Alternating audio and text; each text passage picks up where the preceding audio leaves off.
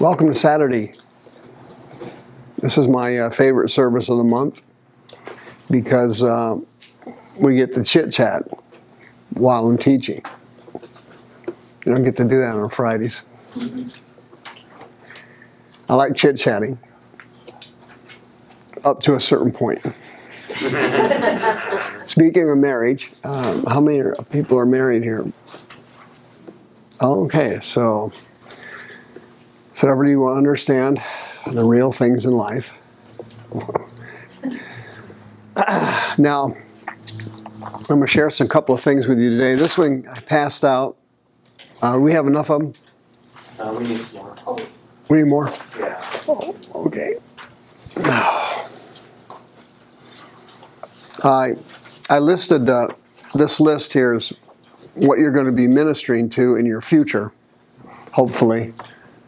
You're going into the ministry in Romania, right? Okay, so they have these kinds of people in Romania. They have them everywhere.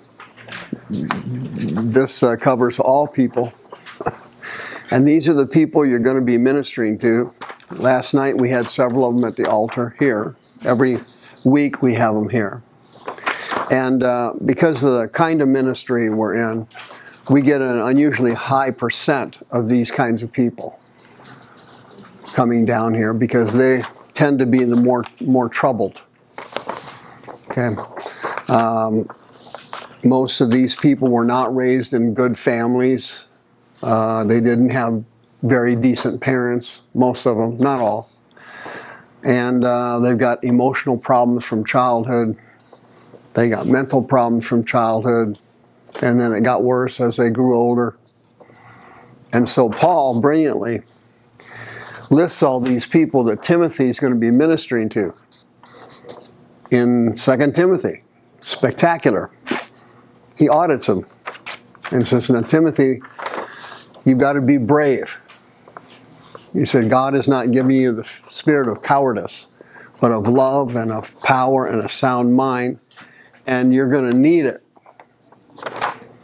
And he gives the list of why he's going to need to have a sound mind and love and power, because these people he was going to be ministering to require enormous amount of patience. Amen. And particularly if you're married to one of these, it's really tough because it's in your house, not just down here. Last night at the altar, a couple came down for prayer, and Rick had already seen them for 3 hours before they came to the service. Spent 3 hours with them, and I didn't know who they were. I had not seen them, but the guy was very blocked, and the wife was on a life's mission to fix him. She wanted to fix him, and she was doing everything in her power to fix the guy. And I saw right through that. And so when she got convicted of what she was doing, I said to her, hey, you're destroying yourself and your husband. You're ruining everything. And this is all your fault. You're making him worse. You're making him sicker. She just fell on the carpet. Bang, right there. God convicted her, and she repented. Yeah. So they're going to come down again next week, or a week or so from now, for a counseling session. But if you're married to somebody who is one of these people here, the devil is going to try to encourage you to fix them and help them. He wants you to do everything in your power to help this person, your daughter, your son, your wife. And it's all a trick to get you to exhaust yourself trying to fix someone who's not fixable now that you're helping them. We had some hope for them to be healed before you stepped in to help. But when you decided to take matters in your own hands and fix it yourself, that was the end. Now we're doomed. And so it eventually becomes an obsession. You give somebody some advice, they don't take it. You reason with them, they don't listen. They agree to change, then they do the opposite. And this Chinese water torture pattern of torment starts to wear you down. Anybody who's ever had a loved one who was a drug addict knows exactly what I'm talking about. They are exhausted and worn out trying to save that person's soul. It is a trick of the devil to destroy you, and it works almost 100% of the time. Almost 100% of the time. At some point, if you could let that person go and let God break them, they would change. They would start listening. So sometimes prison is good. Sometimes car wrecks are good. Sometimes deaths in the family are good. Traumatic events that come into people's lives allows the person to reboot their thinking process. And if there's no trauma, they'll just drift on out to the end and die. They never change. They'll leave you, you'll leave them. Maybe they'll find another victim, but they're just going to go right on out to the grave and drop dead. They're not going to get fixed. So if you can get the person to let that person go and let God do whatever he needs to do to them, and sometimes it's traumatic, you got a shot at seeing them saved and healed.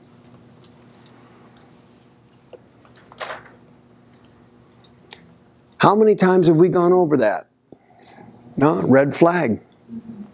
You're sick. I'm sick. I'm trying to fix him. Brother Mike's an idiot.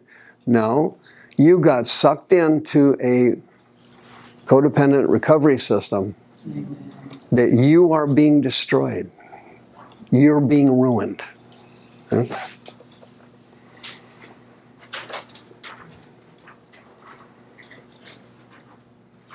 And you're going down. It's the exact opposite of what people think. Well, all this person needs is love. Okay? My family never watches these teachings, so I can get away with a couple of things. My ex-mother-in-law, she died last year, was a busybody controller. And she tried to do that to me and Karen. She'd been doing that to my wife since she was that high. And if a person is a controller and their IQ isn't very high, they will then resort to soulish emotional manipulations. You don't like me, you don't love me, you hate me. They will go to the grassroots of control to get you, because they can't intellectually get you to do what they want, so they're going to have to do it emotionally. They're not smart enough to manipulate intellectually, they got to do it emotionally. You don't love me, you don't hate me, you disrespect me, you hate my family, you can't stand my pet. Whatever they have to tell you to get you to have a sense of shame or guilt, then they can get you to, oh, well, you'll give in. Oh, geez, you're okay, I'll do it. And we went through one of these sieges with my mother-in-law before I got delivered, before I went through Deliverance in 2004. So I didn't understand at that time. I was being sucked into a vortex of demonic idiocy. Calling out things, giving them examples of their stupidity. Why did you do it? You know, and my father-in-law wrote me an email and said, well, all she needs is love. And then the next year, after I found out I had demons and went through deliverance, I had a complete flip of attitude toward my mother-in-law. And when she died, I was her favorite person in the family. Not her daughter, not her husband. She didn't like her husband. I was the only relative she liked. I had completely flipped my attitude. And then I just showed her love. I would listen to her. If you've ever had an elderly person in your family, you listen to the same story 20 to 30 times over a period of years, and they don't remember they told you. So, under the anointing of the Holy Ghost, the power of God, the supernatural power, the power that split the Red Sea, I patiently listened to the story for the 50th time. The Red Sea miracle is easier than that, because you know exactly what sentence is coming next. And you're fighting off total emotional exhaustion. Yeah, I remember that. You left your pants over there and then the dog ate the... I could tell the story to her. You know what happened to me one time? I do, Mom. But I didn't. I said, what?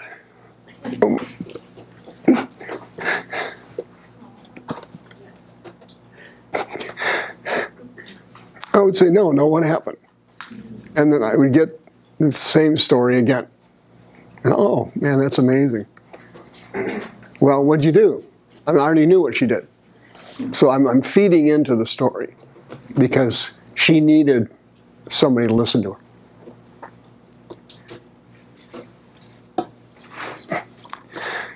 And, you know, initially I mistreated her. And so the devil had me tricked. Well, you got to straighten these people out. They're idiots.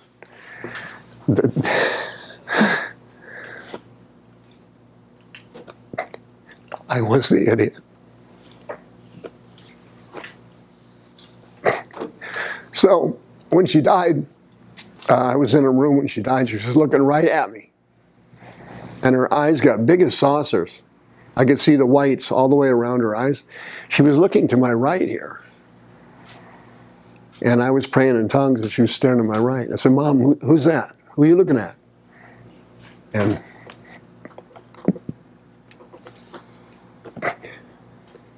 she died. So I knew she had probably seen her guardian angel or something. Somebody came for her. Whatever it was standing next to me. He was looking right over here. And wide-eyed, like, unbelievable. What's that? You know, so I knew she wasn't looking at me. She'd seen me before. So, patience is a fruit of the Spirit. And with these kind of people here, you need patience up the yin-yang. Because these people are being controlled by the spirit world. This isn't a fleshly battle. This is a spiritual war. So, that lady last night partially repented. So, usually if they hit the floor crying, that's a sign.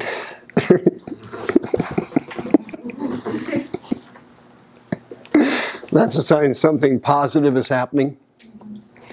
If they run off giving you that,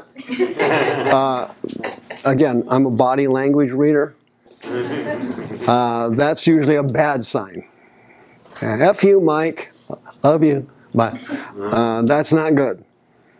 Okay, so the Holy Ghost was there. All right. So anybody not been here before? You been here before? Okay. You haven't? Okay. All right, well, I'll do this one real quick. This is how God built every human being. They're all built the same. They have 5 parts, and here they are. And each one of those parts works individually and collectively at the same time. This is your cockpit of the plane. It's your mind. Your mind's in your brain. And your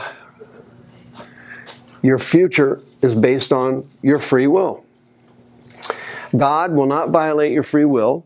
He gave you free will when He created you. You're not a pet. You are a child of God, and you make your own decisions. The demons want to control your mind and force you to make decisions that they want. God will influence your mind, and He will convict your conscience to get you to voluntarily do what's right, but He will not force you to do it. God doesn't force people to do things that are right.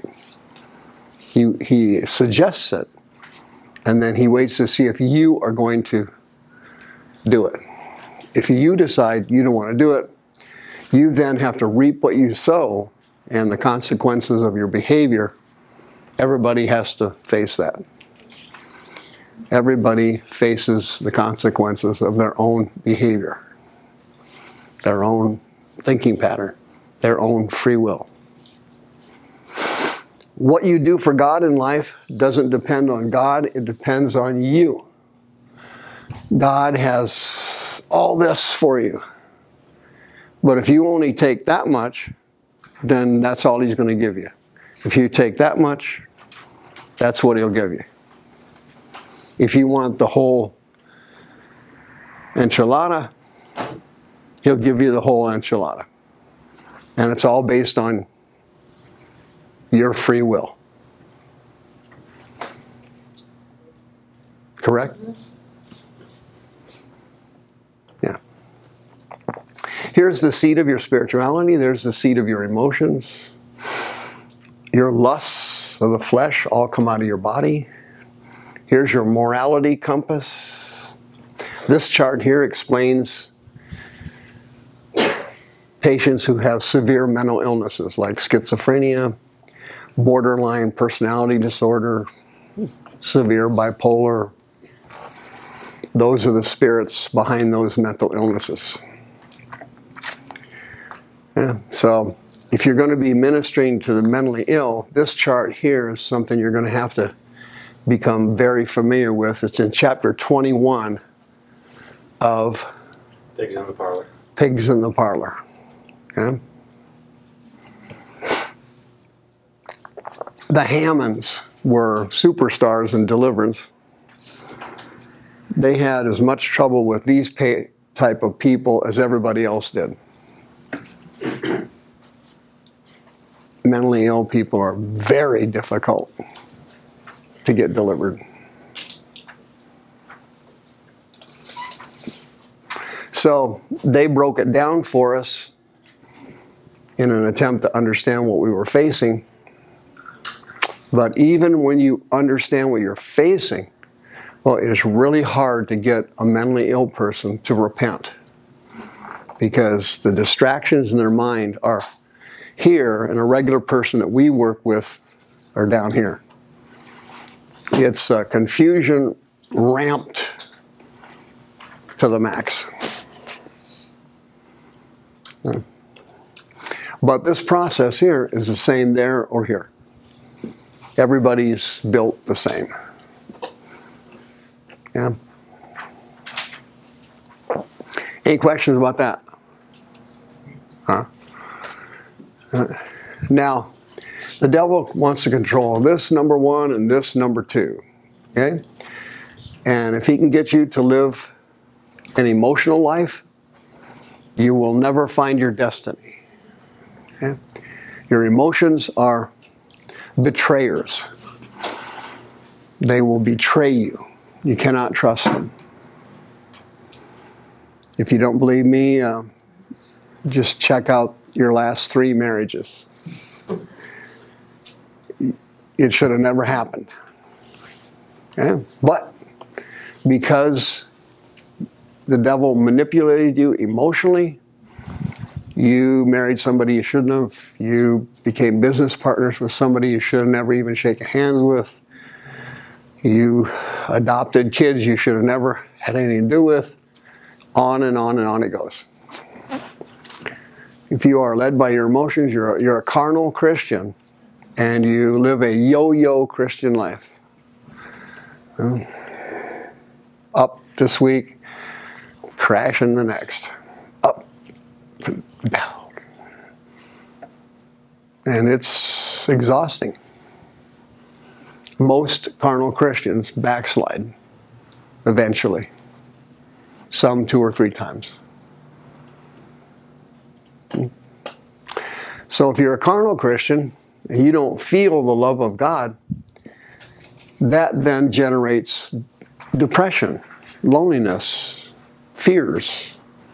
I don't feel God anymore. A Christian who lives under the Spirit man doesn't need to feel God. God's word said, I will never leave thee nor forsake thee. They already know he's there, whether you feel him or not. They have a stable Christian life. This one has a yo-yo Christian life. You cannot trust your emotions. They are betrayers. All addicts are soul-based people. This emotional pain has to be pushed down. And what do I need to do that? Chemicals. Chemicals work great. Alcohol is beautiful for that. They're giving out crack pipes now in major cities. You get a little government kit with a crack pipe in it, and you go to a clean injection center, and that's the government helping you. What they're really doing is getting rid of you. Yeah.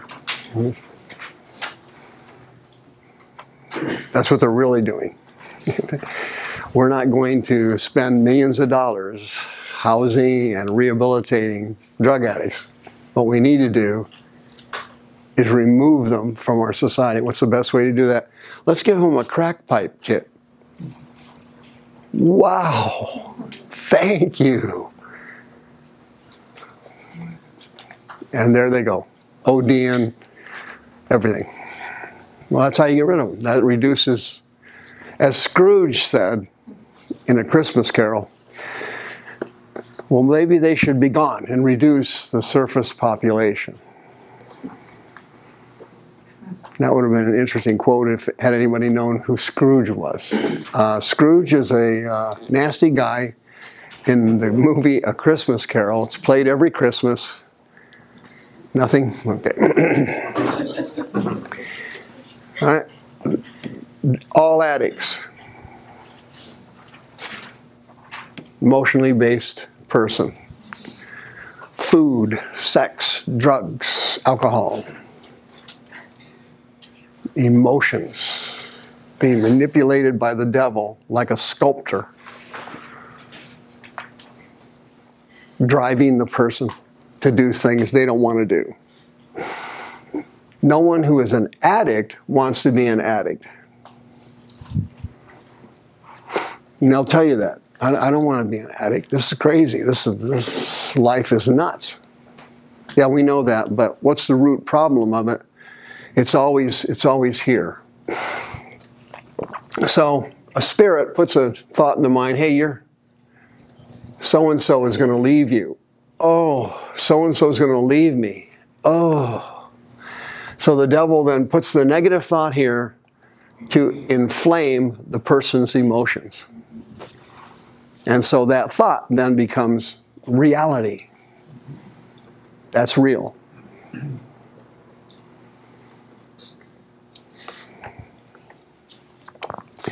Soul-based people fall in love often. I'm in love. No, you're not. You're about to get your face kicked in. Okay. Love is no reason to marry someone. We're in love. Sit down. Okay. Soul-based people, mothers, codependent, sacrificing and giving everything to save the child, no matter what. No tough love, no nothing. Take them back, no matter what. Just can't let them go. It's a trick. The devil is using you to ruin your kids, like he was using that wife last night to ruin her husband. And the guy was already ruined when she married him. And she took him back 3 times.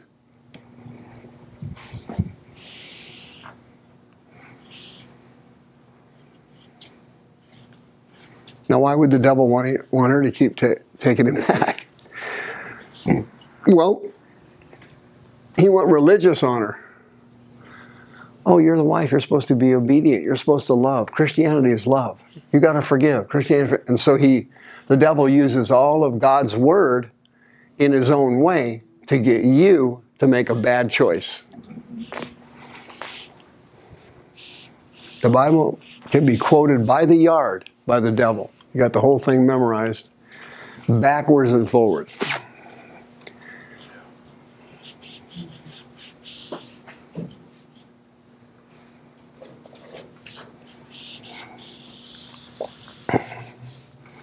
Love is of God. Oh, love.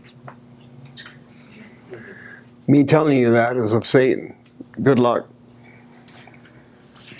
It's all set up.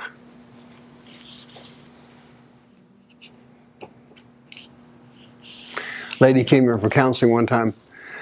Her husband must have cheated on her, like dozens of times.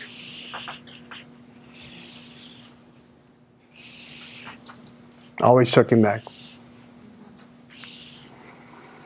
I said, well, listen, according to Jesus, if your spouse is a fornicator, that's grounds for divorce. So had you gotten a divorce after the 3rd cheating, you would have saved the next 8. And instead of looking 60 and you're 30, you'd look 45 when you're 30.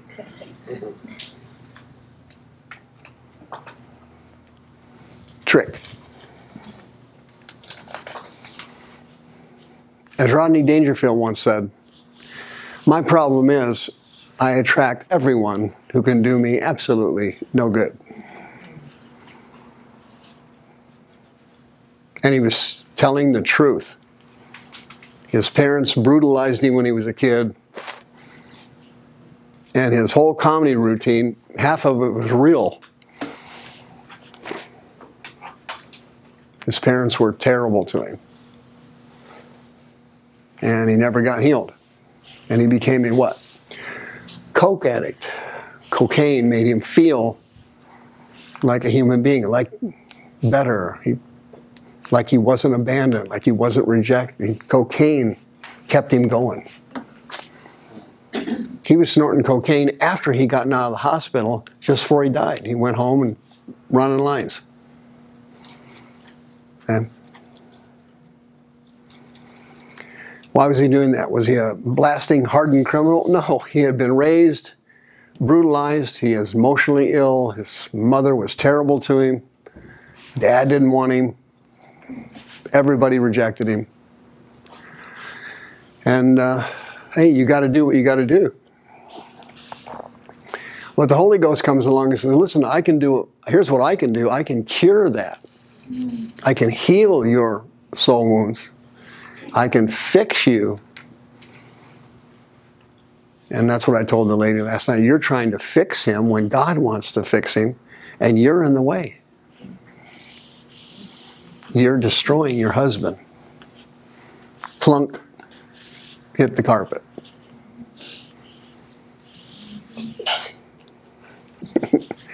You cannot fix a spouse. Yeah? And just in case my wife is watching this, my wife fixed me, though. That's an exception.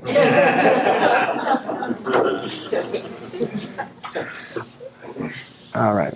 We talked about this several times. There's your conscience, and everybody has a different conscience. And the more you sin, your conscience gets Seared. seared. Yeah. When it gets seared, it doesn't work. So if you do something that's sinful, you don't feel it. So if you're used to yelling at someone, initially, it felt a little off. But after the 5,000th time, it's just like another thing. It's a normal interaction pattern. There's nothing to it. Shut up! That used to bother you, but now it's like, yeah, just shut up. See, it's like another thing. So consciences that are seared make sin look like just another thing. It doesn't bother you anymore.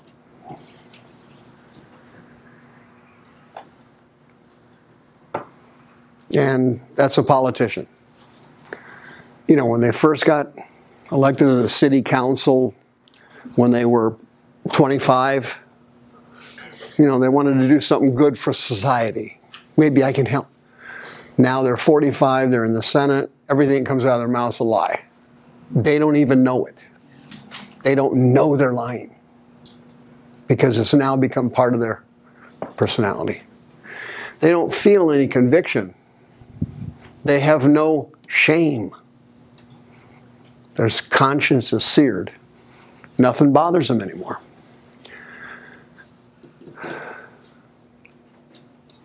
They ended up on this list. Their consciences are seared. They're right. Paul put it right there. 21. There they are. Perfect. This relates to that. Yeah.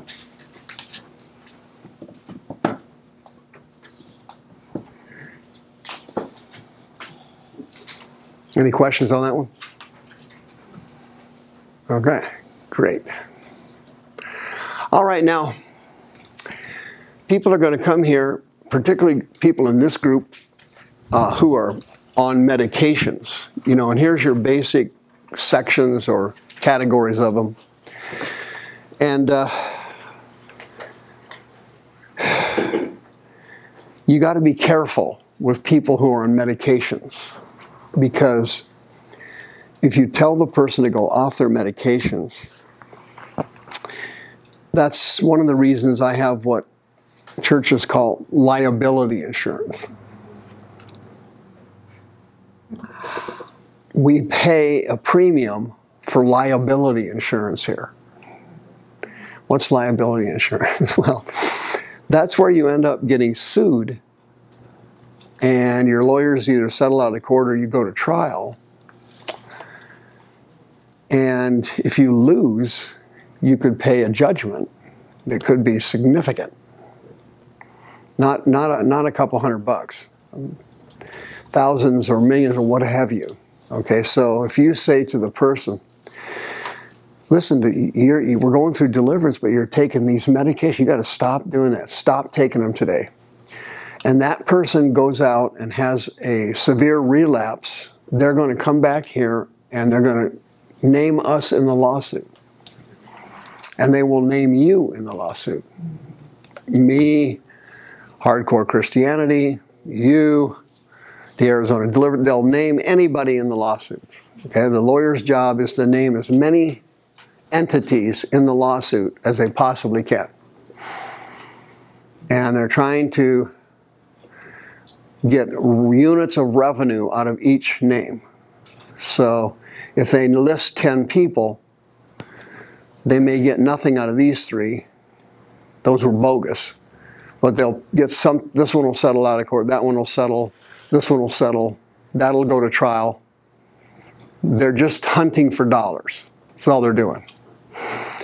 But the problem is, if you get named in a lawsuit, that's going to require you to answer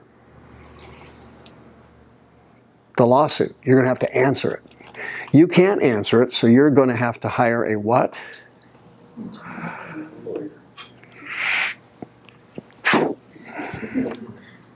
Lawyers do pro bono work? I don't think so. Hey, your is grass, and you did nothing wrong. Okay? Secondly, telling someone to go off their medication is spiritually wrong. Okay? So, as you know, people come in here, they have layers of spirits under that demon, then there's a layers of spirits under this demon. Let's say that's a fear demon, let's say that's a lust demon. Let's say this one's a witchcraft spirit. So this person has a dozen or two spirits in there, what have you. All right. These are bipolar demons then, and he's taking medication for that. Mood stabilizers, right? Right. So you go, well, we got to get you off medication so we can get all the rest of these demons out. See? Not knowing that the body is now physically addicted to the mood stabilizer. So if I suddenly yank that off, the body is going to have a negative reaction, probably some kind of withdrawal, right? So people call here all the time saying, my son is an addict. Do you guys have a place they could stay? I said, nobody does. They have to go to St. Luke's or Good Sam or what have you, go through detox first. Dream Center, Refuge. Nobody's going to take somebody into their program who has not gone through detox, right? They don't have detox at these rehab programs. They're not licensed for that. They're not able to do it. They don't have the medical personnel to supervise it. That's not going to happen. Okay? We don't have it either. We can't detox people. The detoxing process is not spiritual, it's physical. The body is hooked on whatever they're taking. They can't stop. That's why they call it an addiction. They can't stop. If you had 5,000 addicts in your house and said, all right, now, everybody with a strong free will who can stop shooting up, let's do it, okay? One guy or something. It's not going to happen. They're not going to go, oh, I'm kind of tired of being on crack. I'm going to quit that. I think I'll switch over to caffeine-free tea. Okay, that's not going to happen. The demons in the body are not going to let it happen. Your body is not going to let it happen. Your body is addicted to whatever that thing is you're taking. Okay, so that needs to be weakened or broken somehow, and the only way we know how to do it is through detox program, right? You seen that TV show Intervention? You ever seen that? Pretty good show. And what's the problem with that show? Well, it's the same problem AA and NA has. It doesn't really work. You notice at the end of the show, Bob left the center, he punched out his counselor and is now burning down buildings in San Francisco. Almost all of them fall out of the program. Why? There's no spiritual aspect to the program. There's no deliverance. There's no Holy Ghost in those programs. They don't work.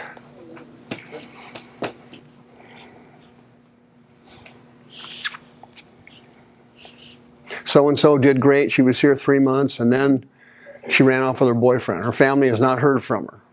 That's at the end of the show. Remember that? That's almost verbatim what it says. Again, they're not taking care of the spiritual root of the addiction, which is what we're trying to do here. But we cannot tell somebody to go off their medication. That's something that is going to get us in big trouble. And it's not going to help. It could make it worse. So what I do is, I say, look, we have gotten all these spirits out. You're doing great. You're feeling better? Oh, I feel wonderful. Go to your doctor and tell him or her, I'm feeling wonderful. I'm going through counseling at this place. I'd like to reduce my medications. I'd like to reduce them. See? Then we're off the hook. You're off the hook. And we're helping the person. And nobody's going to get sued. See?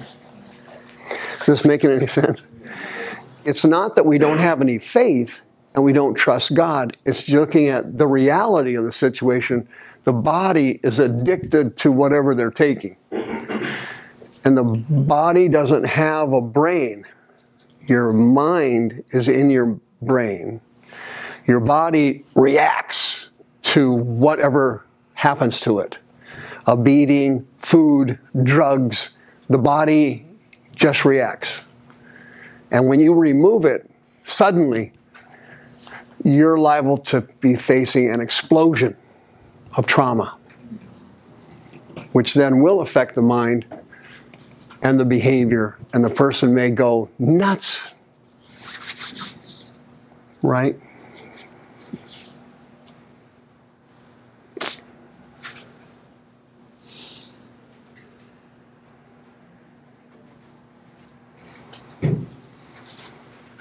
It doesn't look like anybody's mad at me, so that must have gone over.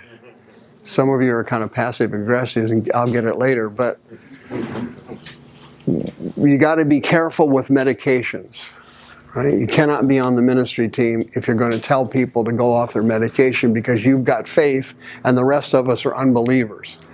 We're going to have to get rid of you. That's not how the system works. You're going to hurt people. And you're going to hurt us. We're going to be in trouble around here.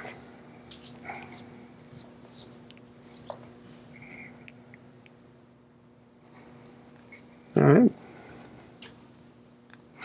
Okay. Now, I want to warn you about these people here. Paul mentions at the bottom of the text that some of them had infiltrated the church. Some of these people had got into the church. Okay? So he's warning us about it. Okay? And at the bottom there it says, they are Saul, stacked, loaded with sins, which causes them to constantly be learning the Word of God, but they are never able to come to the epignosis, full knowledge of the truth. Okay? And this is a textbook church hopper, ministry hopper, YouTuber. They are always going to this person, that group, this YouTube, this video, picking up knowledge, click, click, click, click, but never able to put it all together so they have the full knowledge of God. They can't do it. They're just getting pieces of it.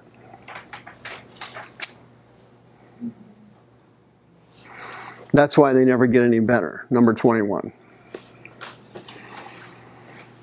Okay? And sometimes this is going to affect your ministry. It has mine. Okay? A couple things here. I might have made a mistake a month or so ago, a couple months ago. So I wanted to warn you about it. Some lady called me, I forgot her name, and she writes articles for some publications somewhere, and they're doing research articles on deliverance ministries. And she'd heard of me from, can't remember where, so-and-so recommended I call you, and so on. And we wanted to do an article on deliverance ministries. And we wanted to include you in there. And it sounded fine. You know, I thought, well, it sounds like she's gathering information and going to do a report on it. I said, yeah, okay, I'll go with that. You know, I don't have a problem with that. She said, well, do you have anybody you could interview? I could interview in your ministry. Yeah, here's some names. Give them a call if they want to do it. I'm not going to tell them to do it. It would be up to them. So she does. She interviews 2 people on the staff. And I didn't think nothing of it. I didn't hear any negative feedback about her or nothing. I kind of forgot about it, to tell you the truth. And a couple days ago, we're getting ready to do our article now. Can we send over somebody to do some videotapes? And I said, no, I don't think so. How about a couple pictures? I said, all right. Yeah, you can take a couple pictures, include it in the article. So some lady came here last night. She was taking pictures. And I thought, I didn't know, you know, this is all on me, okay? This is all my fault. I didn't research this thing, you know, significantly, because I didn't, in my mind, catch any red flags until last night. So I wanted to warn you that somebody is doing an article on us, and it could go bad for me. It could have been an expose type thing. Okay, I didn't do any research on it, but this woman, I wish I could remember her name right now. You remember her name? Anybody remember? Holly. This woman, apparently somebody checked on her on the internet, see? And like Don Lemon says, just Google it. And so we Googled it. And apparently she's written some negative articles about deliverance ministries in the past, you know? So I wanted to warn you that I could be getting blasted here in this magazine, okay? Which has no effect on me at all and doesn't bother me in the least. I'm saying this because you're here. Okay? Not everybody's like me with skin the height of a rhinoceros. I've already been through all this hell numerous times over the years. And so it doesn't bother me anymore, okay? They could write an article in the paper on me and take my picture and, you know, superimpose a naked man and then put pictures of 50 women in an orgy. There's Brother Mike, he's at an orgy in Sunny Slope. And I look at it and go, oh, I'm in another orgy, and just flip it, no problem. I have no problem with it at all. It doesn't even bother me in the least. Probably if I looked at the picture, I'd check the guy's body out. Could you have superimposed a Photoshop, a better looking guy there? What about me? It's all here. None of this stuff bothers me at all. And if you don't like me, I'm fine with you. You know, I don't dislike you. I'm good. I'm just telling you this for your sake, because not everybody's like me, and they're not able to, you know, blow everything off like I do. Some people get emotional about being attacked, okay? 3 years ago, I got an email, hey, Brother Mike, you're not going to believe this. Somebody did a YouTube video on you. I said, they did. It's probably positive, wasn't it? They have my picture there and everything. We're winning. No, it wasn't positive, Mike. It was. So I go to the YouTube thing, and it's a thing where they, you know, they say this, then they cut that, then they put that section in, then add that, and cut that, and then cut and paste it. So it looks like a vomit festival here. And then the article is, oh, this psycho, what was the name of that YouTube? The church that makes you vomit up demons, I think was the name of it, or something like that. I saw that clip. Did you read the bottom? The people noted everything was positive. I listened to Mike. Yeah, I saw that. So I looked at the video. Yeah, I looked at the video and I thought, well, I wish they would have used German. But I looked at the video and I go, man, this is pretty bad. And I thought, this is wonderful. I'm headed to the big time. People are making fun of me. See? It's like the kid you beat. They'd rather be beaten than ignored.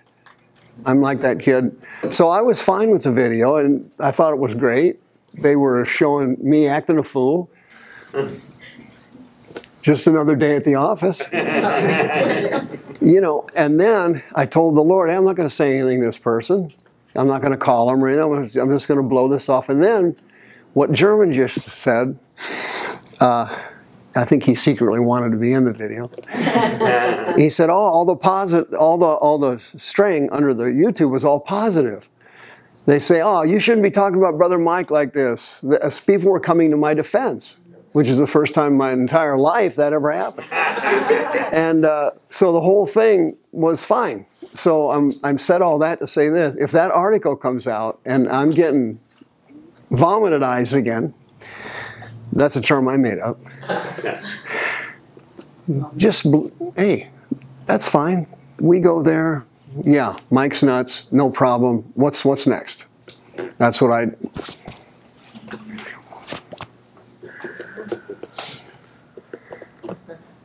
And that's what I recommend you do. If you're going to be in the ministry, these people are going to turn on you. Okay? There's going to be people turning on you. People you have given to and helped and bent over backwards. You've invested your time in them, sometimes your money, everything, man. And all of a sudden, you turn around someday and there's a spear in your back. Mm-hmm. It's part of the ministry. It's normal. It's normal.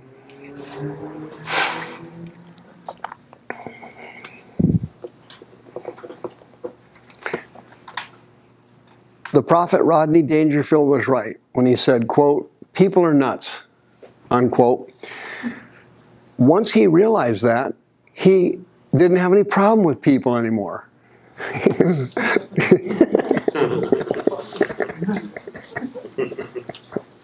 You know, it's kind of like the talk you should have had with your daughter when she was younger about marriage. Did you ever have that talk with your daughter? Well, you left something out. You forgot to tell her, "Honey, I love you, but listen, lower your expectations." Okay? If you lower your expectations, okay, you'll be a much happier married woman.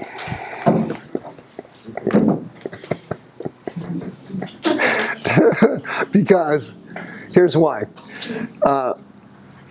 Your parents, particularly if you're a daddy's girl, they tend to over-compliment you.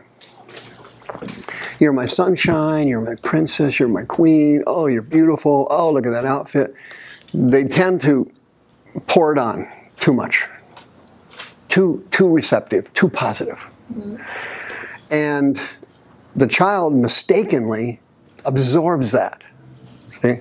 So that leads to a bunch of emotional issues. You know, the child's spoiled, they have high expectations, they want a Superman for a husband, they want to be catered to.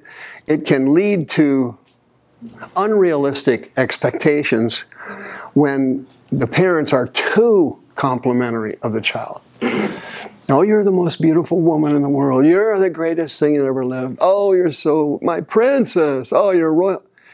Okay, well, that may be true to you, but in the real world, your daughter, your son, isn't perceived like that. Okay? And you don't want your child seeing themselves like that. Okay? Paul said, "Don't think of yourself more highly than you ought to think." He said, "Look at yourself realistically." Okay? And so if you do that as a person, you will not take offenses from people. You will not get upset when they make a YouTube video mocking you. You'll just be able to relax and move forward.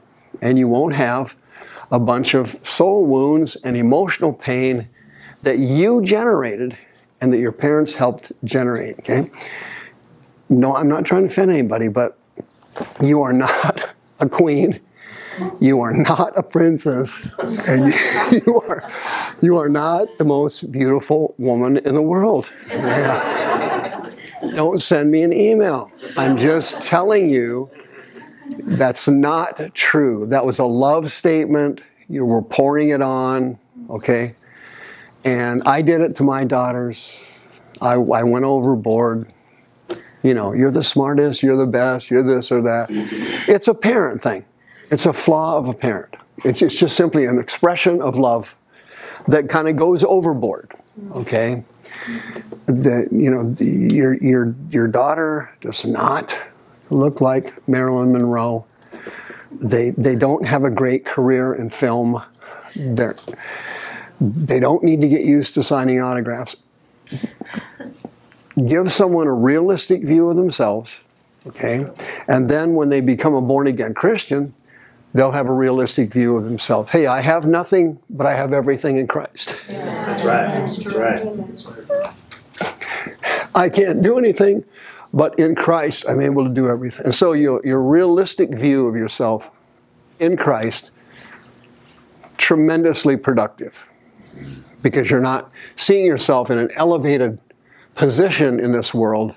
You're realistically looking at yourself, like Paul said. And so there's no reason to take an offense at somebody who thinks you're an idiot. What you should have said was, let me analyze that. Maybe I am an idiot. Let's take a look at that and see what the facts are, and let me analyze that without getting emotional. And you will improve constantly. See? If you treat your kids like that, then when somebody offends your kids, you're going to come to their defense. Wait a minute, how dare you?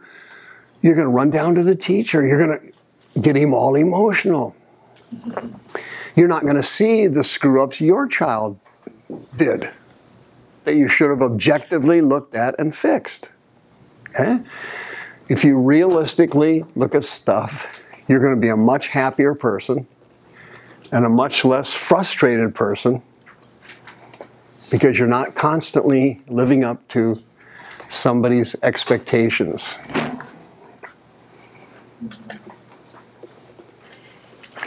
Did you see the autobiography on the Jeffrey Epstein's girlfriend? What was her name?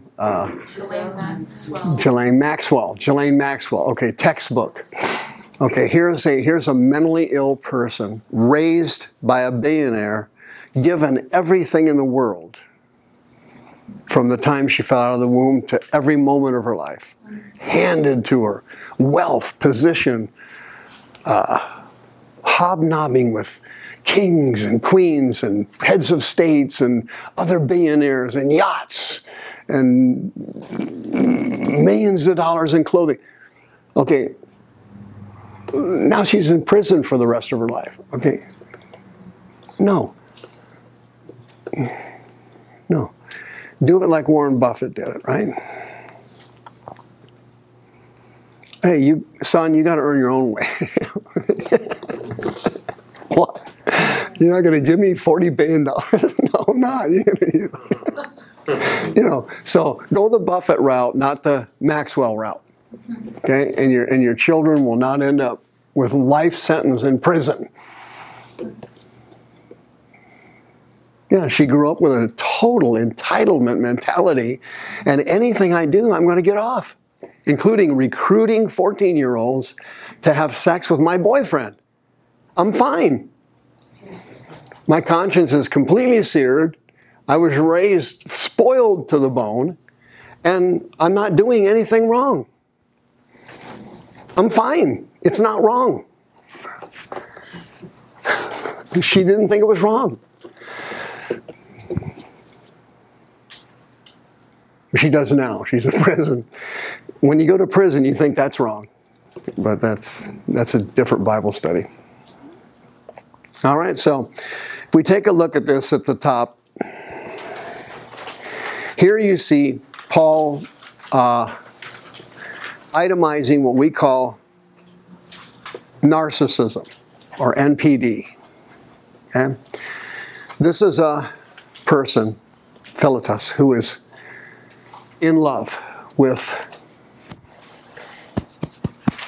themselves. And if you've ever met anybody who's a narcissist, it's frightening. It's actually scary, because nothing you say gets through to them. Nothing. No matter how much you hurt, they cannot relate to it. No matter how long you beg, they don't get it. And it's because they can't. They can't get it. It's demonic. It's satanic.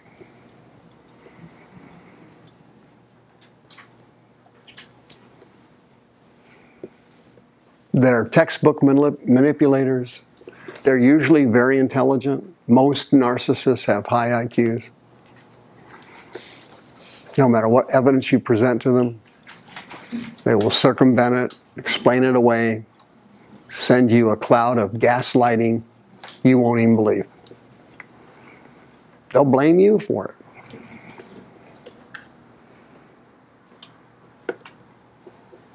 When's that going to happen? Well, it's going to be happening in the last days, when Calipus, dangerous times shall come. And we're staring at it right now. We're looking at a potential police state. We're looking at the government wanting to monitor your checking account. We're in a surveillance state now where there's cameras all over the place. Every crime in a mall or anything like that is on the nightly news. They're covered from different angles. There's the parking lot angle. Here he's coming out in the hall. There he's in the store. Everybody is being watched. Okay? It's all narcissism. They want to know what you're doing, where you're spending your money, who you associate with, how much you got in your bank account, what you spend your money on in your bank account. The government wants to tax everything and everyone now. Okay? They're trying to expand the tax base. And they don't want anybody to slip through the cracks. They are coming for us now. And these are dangerous times, just like Paul said. They're dangerous times. This defund the police movement was a satanic setup. Here's what the devil did. He gets everybody to turn on the cops. Cops are bad. Defund them. Then, down the road, he brings the cops back. Cops are good. We need more police. Crimes are going nuts. We need more cops. Then the cops come back and they side with the government. The government then comes looking for you. Guess who's going to come get you? Cops.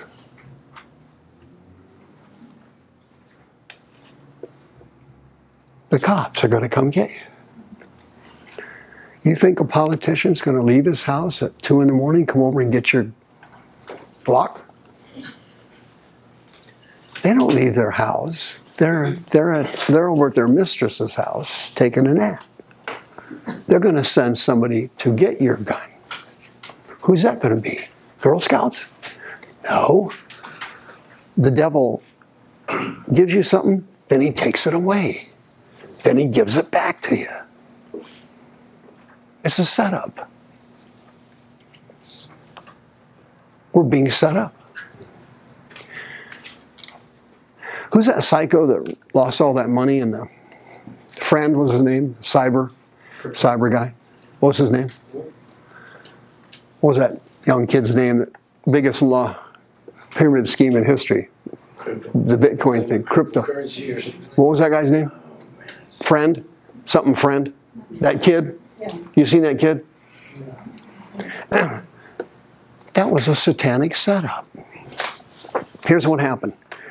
The cyber securities got away from the countries. It went out to sea. You can't tax that stuff. Okay? So they set up a system that caused it to collapse. Okay? This guy steals everybody's money. People are losing billions. Okay? Now, the next step, we got to regulate this thing. The devil creates a crisis, then he sends in a solution to fix it.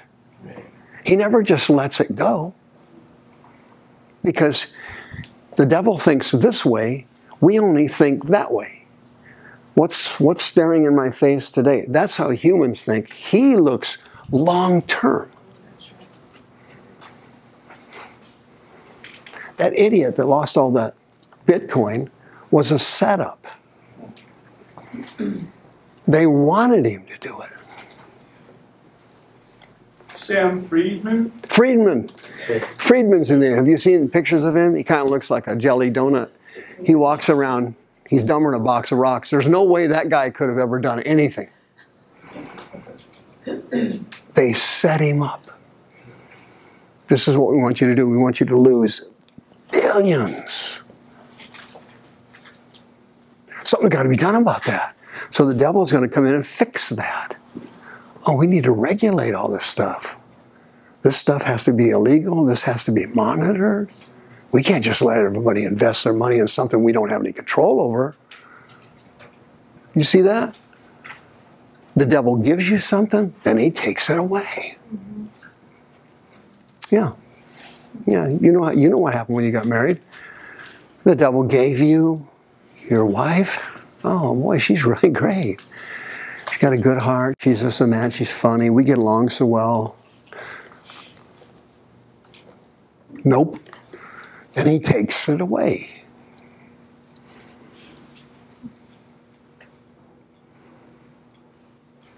Why? He thinks long term. He thinks down the road. This is not how he thinks. He's way down there. We're down here.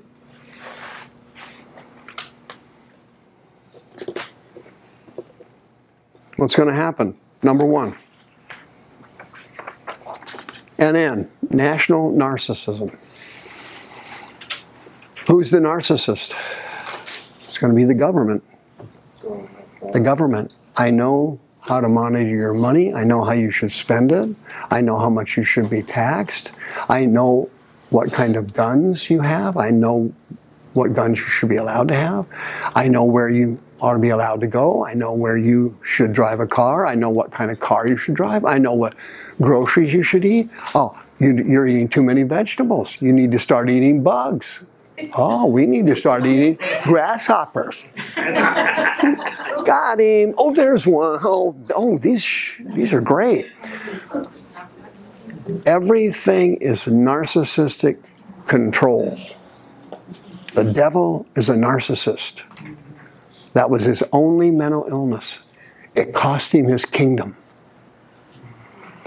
Ezekiel, I will be like the Most High. I will rise to the heights of the cloud. I.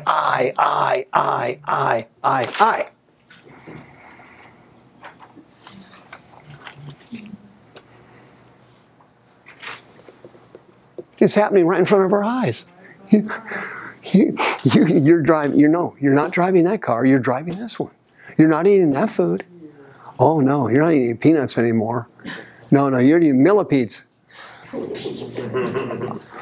Okay, I can't. Right now, I can't adjust to eating bugs. I'm just not. I'm not used to that. Own nothing and be happy. And yeah, own nothing and be happy. Only own what we want you to own. Is the way it is. See, they know they can't get you down to nothing because people are not going to go for that. It's all over our society now. I mean, if you got up in the morning and turned on the news at 7 o'clock, you would hear punchlines, the same ones you're hearing at 9 o'clock at night. Same little catchphrases. Well, Reuters and the other press releasers, they're all orchestrating this thing. They put out key words every day, and then everybody just repeats those things like that. Okay? Why? Narcissism. He's trying to control us. And he's going to do it. Okay? And you are the last line of resistance. You're it. Wow. There's nobody left.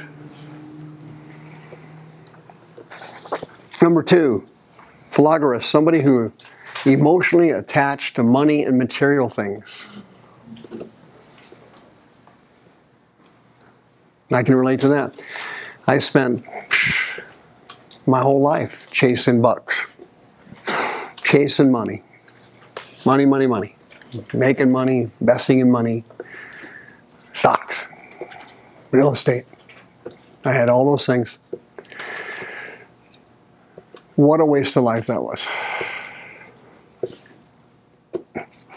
I wasted 40 years of my life chasing the almighty buck. 40 years flushed down the toilet.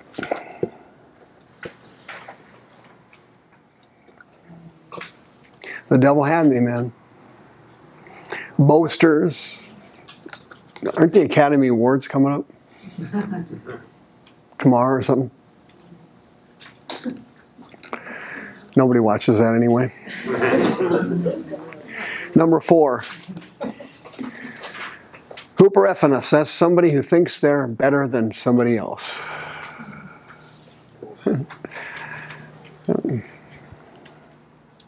Calvary is the ultimate example. Calvary. The person who actually was better than all of us went to the bottom and took the worst position you could have. Blasphemers. What is blasphemy? Blasphemeo. What does that mean? Cursing God. Right? It's desecrating something sacred. Okay, so we all got together and we decided that since a mighty prophet of God had sat in this chair, I think it was Kelly, we decided that this chair was sacred. Okay? And we're all going to get together today and anoint this chair and dedicate it to God as a sacred vessel of godliness. And we're going to pray over this chair and pour the anointing in it. And whoever sits in this chair is going to get healed at a minimum of their hemorrhoids. Sit. Bam. Okay? Now, we all dedicated this chair, right? But that person over there didn't like that. They saw us do it, and so they knew we did it. They know we love the chair, and they said, that chair is of the devil. That's a satanic chair. What did I just do? I blasphemed. So there's a million ways to blaspheme, and all of them are forgivable by God, except one. One is not forgivable. So if I blaspheme your chair, and I go to God and I ask for forgiveness, the blood of Christ covers it, and my sin of blasphemy is now gone. I never blasphemed.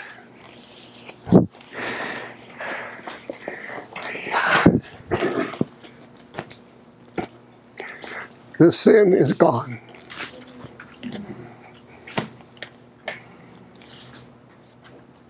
You can have your chair. I don't care about it. I've been forgiven. I've moved on from your holy chair. I'm not into it. I'm fine. God forgave me. No more blasphemia.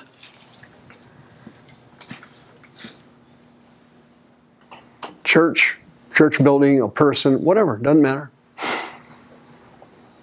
You can be forgiven. Any blasphemy. Blasphemy Jesus. Jesus, you're a boop, boop, boop, boop, boop, boop, boop. That's blasphemy. It's forgivable.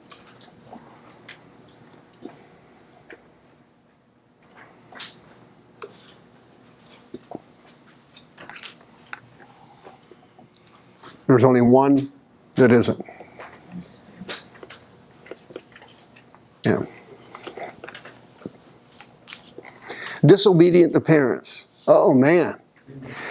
That should have probably been higher on the list, but the reason that's so high, 6, is because it's the only a sin that brings a curse on you.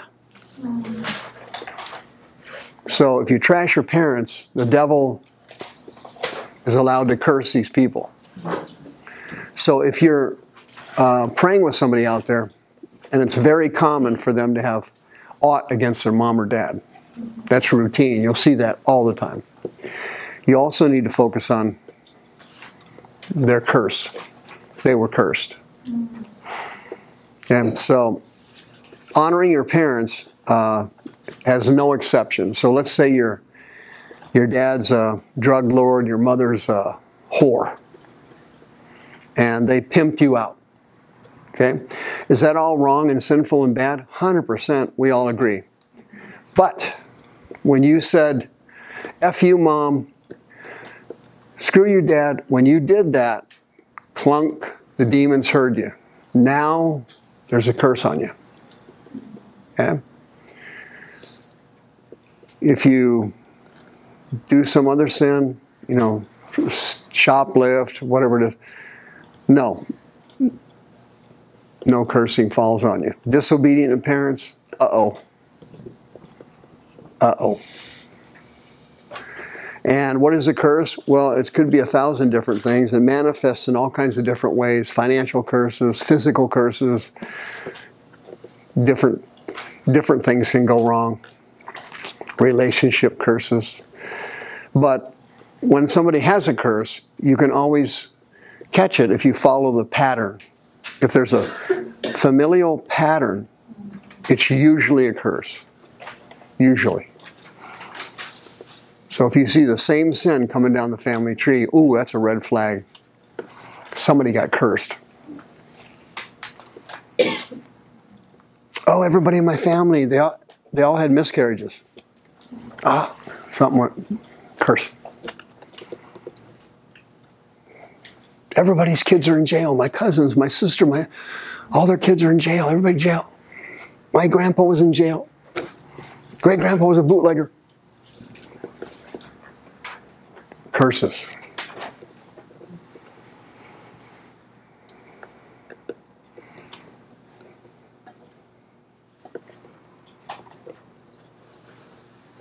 Clyde Darrell, you need to stop robbing banks. Shut up, Mom. Oh.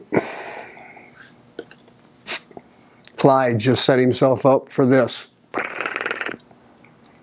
Shot him on the way to town. Okay? A curse pounds on you, then it kills you. That's the pattern. Beating, die. You're cursed. Number 6 on the list. Big. So always deal with that at the counseling sessions or at the altar. You always try to see if there's a curse pattern while you're talking to them. It's easy to see. Repetitive things are usually pretty easy to spot. And that has to be broken off after they repent. They have to repent first. So if you got a curse from your parents when you were saying, hey, what you're doing is wrong, and I don't like that, and you're hurting me, and why do you keep hurting me? Why won't you change? Everybody has parents like that. But not everybody says, F you, Mom. Uh-oh. When you did that, something's following you now. You're being followed. And you're going to pay a severe price for it. Misery, misery, misery, misery, die. All curses lead to the person's death. That's the goal of a curse. They want you dead.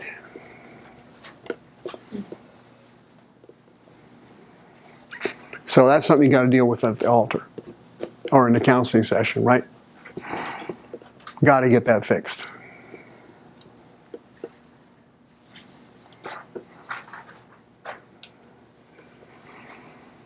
Okay, you notice most of these qualities on the list here fit with a narcissist. If you notice that, that's an interesting tie-in here. Unthankful, unholy.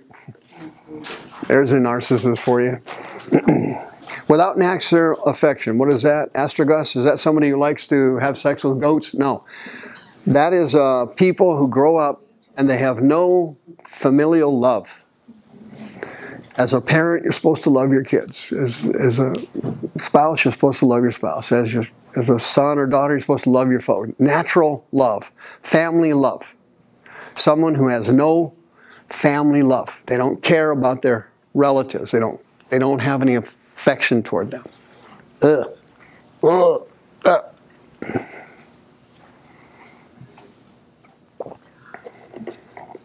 Because Jesus said, what's the extension of that? Was what Jesus said.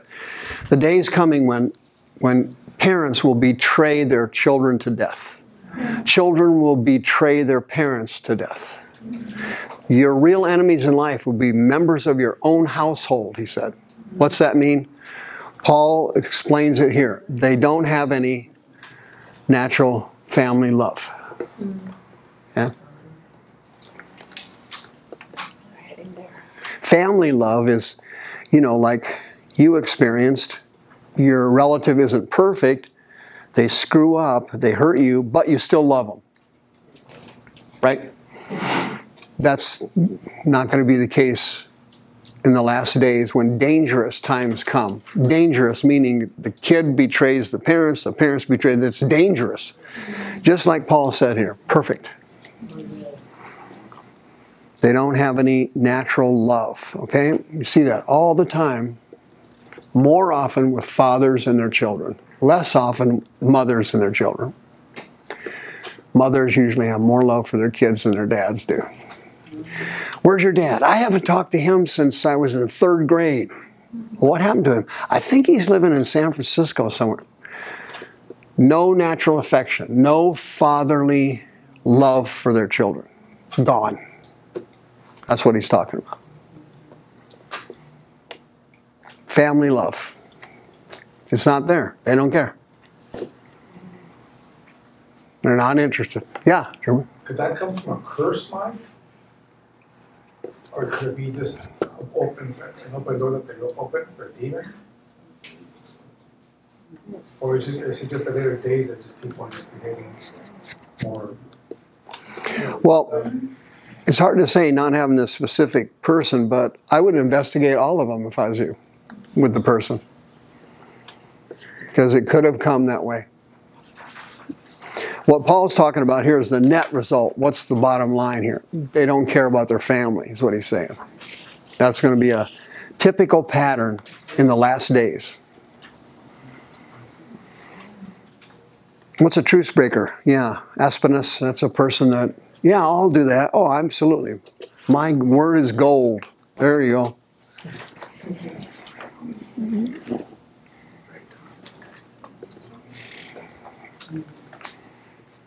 Incontinent, what is that? Somebody has a bad bladder? No, acritus is the word that means that person can't control themselves.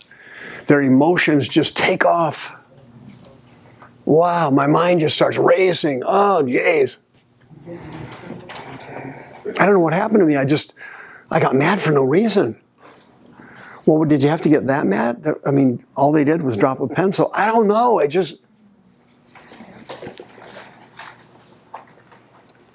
Met anybody like that?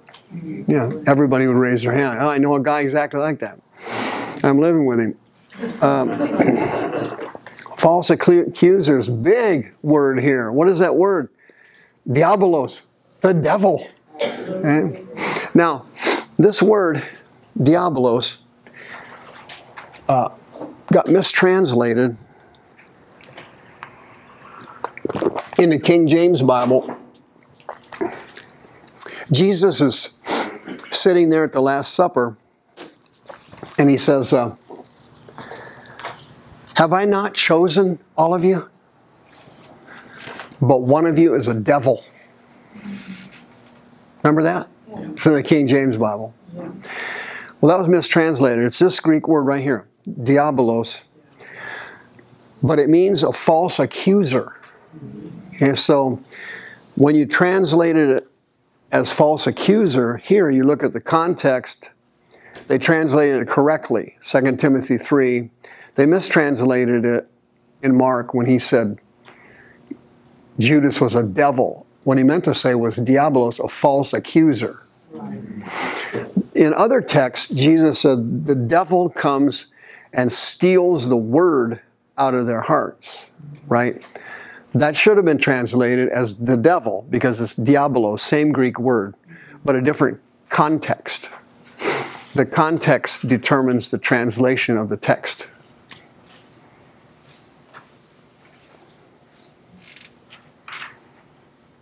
So if I mention to you car, that has no real value, but if I give you the context of the car, Tesla, the Jetsons. Okay, now a car to the Jetsons was quite a bit different than a Tesla or my Honda pickup, right? My truck is unable to fly. So you got to look at the context of the word to make sure you've got the interpretation correct, right? I wish I had George Jetson's car. I would love to have that car.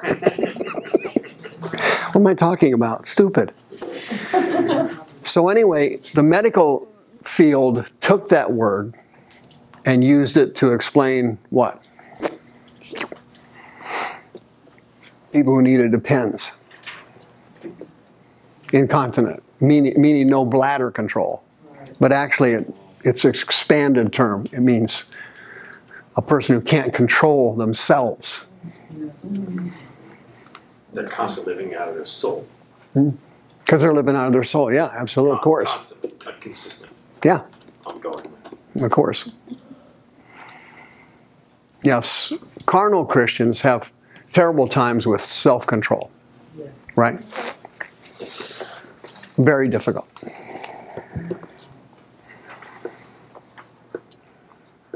Fierce and amorous. They're savage every other night on the news. Some video camera catches some guy beating the stuffing out of a 80-year-old woman at the mall or something. It seems like it's every other night. Call silent witness if you've seen this guy. And he's got the person down. He's kicking their heads in. They're unconscious. What does that mean? In the last days, dangerous times are going to come. And we're going to get these people at the altar here that God is trying to pull out of the fire. And He wants to use us to pull them. So you'll be seeing these people in living color here in your ministry and in your ministry. Not just here, but wherever you minister. Okay? And I hope you're going to be ministering somewhere. They despise those things that are good. Oh my goodness. Can you imagine that? 15 years ago, if you would have told us that it's okay for boys to go in and have a bowel movement in the girls' restroom, we would have looked at you like you were literally out of your mind. Just 15 years ago. Nobody would have thought that was normal. What? You're going into the girls' restroom to take a leak? Why don't you go into the boys' restroom? Well, I identify as a light bulb, and it's too dark in there. So I mean, things are happening now you can't believe or conceive could possibly happen. But this is the beginning of the great delusion of the tribulation. This is the pre-delusion. People are rejecting what they see and hear and only going with what they've been told.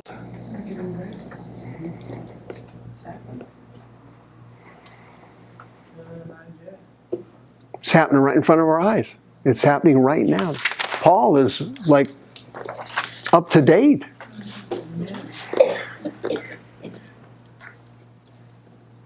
Traitors. Jeez. They're going to infiltrate your ministry. Okay?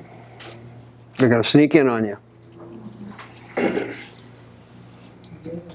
How do I know that? It's happened to me so many times you wouldn't believe it. I mean, it just happened to me 2 weeks ago. Some guy was in the ministry here for years, off and on. I did everything I could to help him. I set him up in his own ministry. Everything. What happened? Turned on me, stabbed me in the back. What am I doing about it? Nothing. I'm moving on to this Bible study. I'm not interested. Okay? But this is something that's going to happen to you, and you're not going to be able to get away from it. People are going to stab you in the back. And this is after you have bent over backwards and killed yourself to help them. You put your reputation on the line. You gave them stuff. It just happened to me 2 weeks ago. A guy did it to me. I never did anything but try to help him. And right in the back. Who cares? I don't know. I don't. I'm just moving forward. You know, that's another notch on my belt. Oh, you stabbed me in the back? Hold on a minute. Click. The notches go all the way around. I'll just add you here to the front. Next. That's how you got to look at it. Don't take anything personal. Do not do that. Yeah. Brother Mike, you've never met my spouse. I have met them, and I know you're in trouble, but don't take it personal anyway. Don't get emotionally involved. Huh? You're only damaging yourself. Yeah. Your ultimate goal is what? You're going to be dead soon. And you need to make every year count for Christ. Because when you drop dead, I spent 40 years chasing chicks and money. None of that survived. Not one. I put in 40 freaking years and ended up with a big fat goose egg. All right. But if you give somebody a cup of cold water in the mighty name of Jesus Christ, you will not lose your reward. Amen. That sermon will preach. Somebody steal that.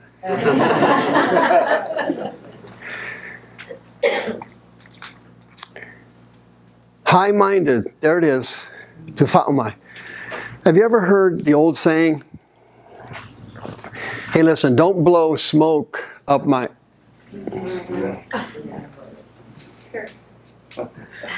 That's where that came from. That Greek word means to blow, smoke somebody out. In the middle of a fire, you can't see past here. You've been smoked out. Gaslight. That's what it means.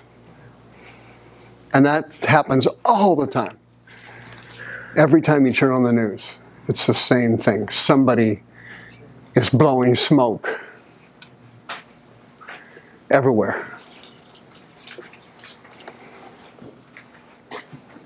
Lovers of pleasure more than lovers of God. Wow, no kidding. He said they will have a form of godliness. Morphosis is where we get our English word to morph. Right? All these Christian denominations, they're all virtually useless spiritually. They do have some charity work that's good. Social services are great.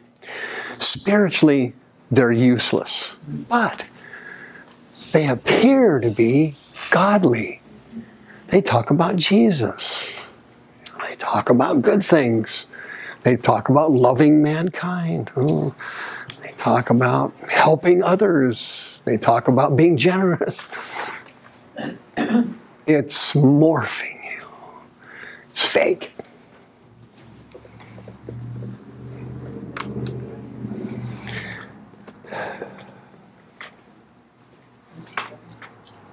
What do they deny? If you don't believe me, just next Sunday, just travel around, go to the Lutheran church, the Methodist church, Episcopal church, go to this one, go to that one, Christian church, go to that one. And you tell me, call me up. Hey, Brother Mike, I'm over here at the Episcopal church. How's it going? Your Holy Ghost blowing that place out? No, we're going through. I'm reciting their prayer now. It's in the handout. They have a form of godliness, but they have no Holy Ghost power backing it up. It's all smoke and mirrors. It's morphing you into something that's not real. Paul spoke about it in Corinthians. He said there's another Jesus out there. And that one's fake. But he appears great. Okay. And they are doing what? They're always learning something new. Right? What's behind all the seminars all over America? Everybody goes around, a new speaker, a new idea, a new book came out, a new idea popped up, everything, it's all morphing nothingness. It's all fake. Yeah. I know why they're doing it. I mean, the theory is they're helping people a little bit. They're making good money on it.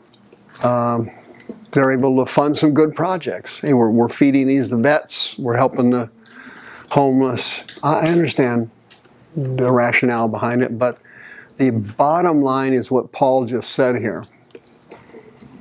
And they have a form of godliness. Wow, these are good people. They're friendly. The greeter at this church is great. He shook my hand good. Everybody came up and said hi to me. Oh, yeah. The pastor talked about how we ought to be more socially responsible. We need to donate some of our money to good causes. Oh, okay, good. Can somebody close in prayer? Hallelujah, amen. Did anybody get healed, saved, or delivered? No, but we have a form of godliness. It's all God here, but no power. Now, all these people you're going to be ministering to in your ministry. Okay? Okay? And let's close with this. And you see this group of people here. If you have any of these traits, you need to get rid of them before you go in the ministry. Because you're going to end up in a Hillsong scandal. And it's going to be embarrassing. And very painful for you. Okay? When you look at someone and you see a speck in their eye, if you have a log in yours, Jesus said, what you need to do is first take the log out. And then you can see clearly to get the speck out of the other person's eye. Jesus was not saying that verse vindictively. He was saying it matter-of-factly. He was just sharing a simple fact. You have a log in your eye?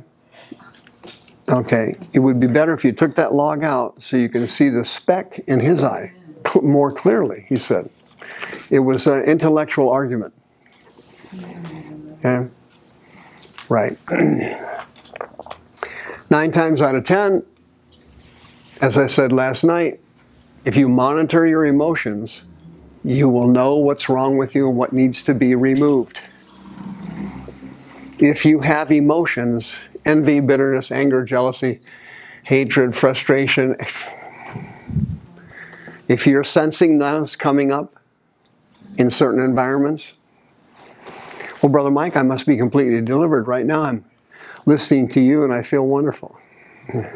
That's a normal response I get. What it is that's a false positive. Okay? You're sitting here and you feel fine. So false positive. What's that mean? God will not leave you sit here. What He will do, He will take you and allow an uncomfortable situation to occur so that whatever's in there that He knows about, that you may not know about, will then manifest. How's He going to do that? Well, He might send you somebody, He might put you around some people, He might make you do a certain task, whatever it is. Somebody will talk to you in a certain tone. Whatever that thing is, each person's different. It's all individualized. And what He's doing there, He's telling you, my child, look, you got to stay in here you didn't know you had.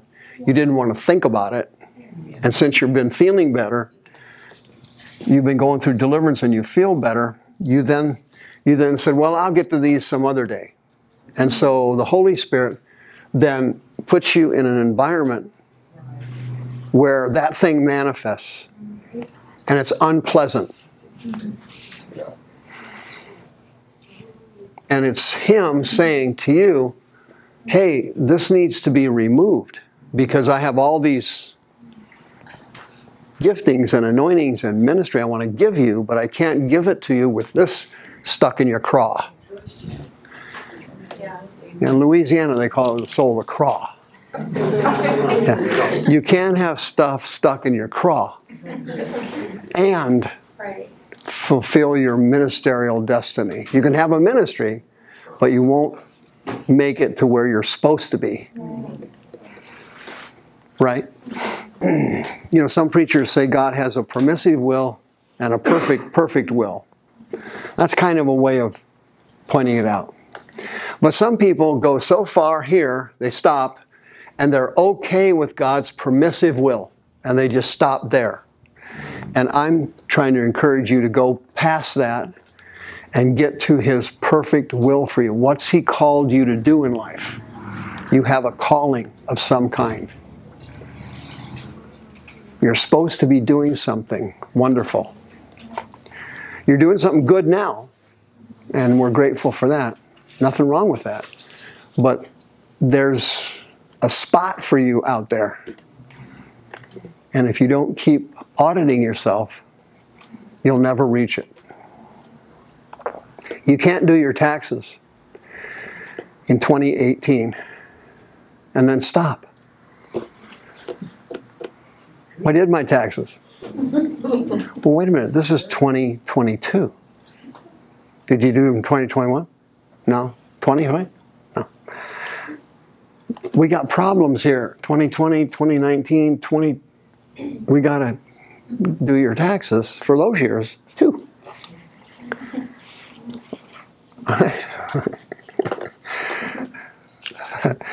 Well, this marriage didn't work out. I'm like a batter. I'm in the on deck circle. I'm going to go up and hit again. No, you're not. You're not getting married again until this is fixed. Okay? God has this person picked out for you, and He sent him in and then stopped. He sent her in and stopped. I cannot send that person in because that person is going to be hanging around you. That's a problem. Okay? Your job in life is not to hurt good people. It's to fix yourself so God can send you someone that fits and is not going to blow up later. If you send somebody in too early, it's going to be a disaster.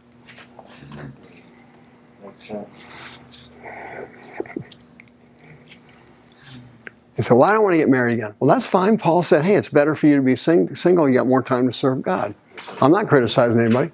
I'm just saying if you happen to be of the ilk that you want a companionship and love, this is your best way to get it here.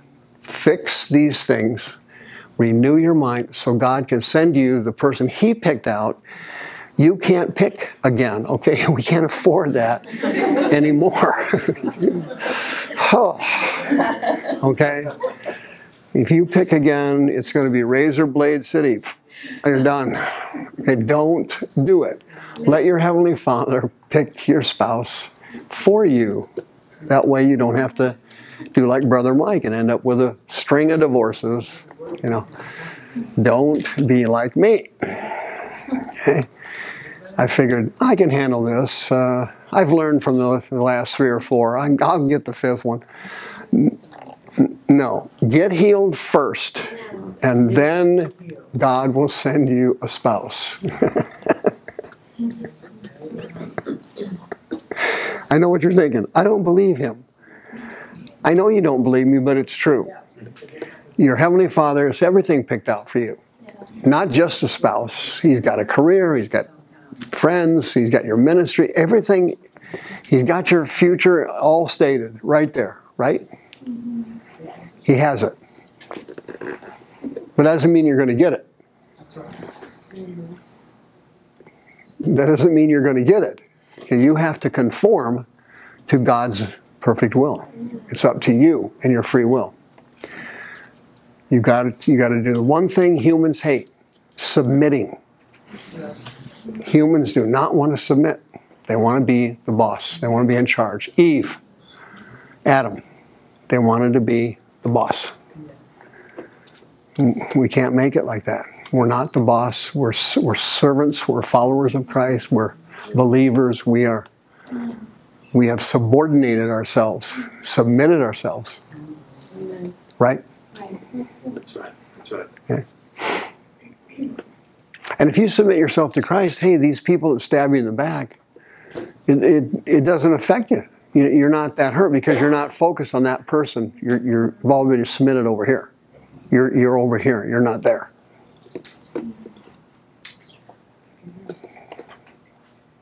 So you're not going to be hurt if somebody bags you or leaves you or steals from you. If you have no motherly or fatherly love or family love, man, you got to get that fixed. Yeah, that's a soul problem that's going to come back to haunt you.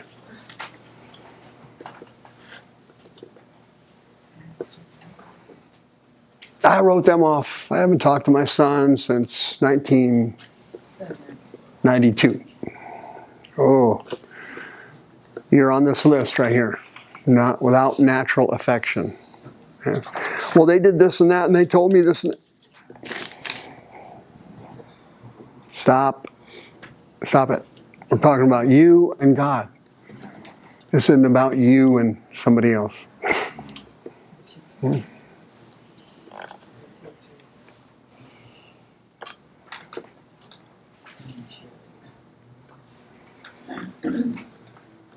You can tell people who don't have any natural affection are not going to be very good evangelists. You know, it's hard to love a stranger when you don't even love your own family, right? It's difficult. And you can repent of it and just get rid of it. The most important deliverance minister you'll ever meet is yourself.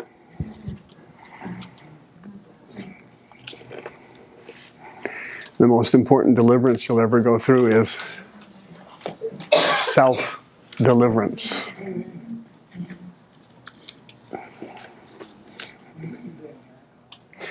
I've had a couple dozen ministers come in, I'll close with this, that, you know, Brother Mike, I've been waiting. You wouldn't believe it, man. God called me when I was young. I was supposed to go into this ministry or that one. And it hasn't happened yet. Okay. I hear that a lot. What do you do with that? I just investigate and see what blocked it. That's all you got to do. Something blocked it. Something blocked it. Nineveh. Jonah. I want you to go preach to those Ninevites. I don't want to go preach to them. They're scumbuckets. I'm a racist. I don't care if you're racist. I want you to go preach to the Ninevites. I've been calling you. I'm calling you.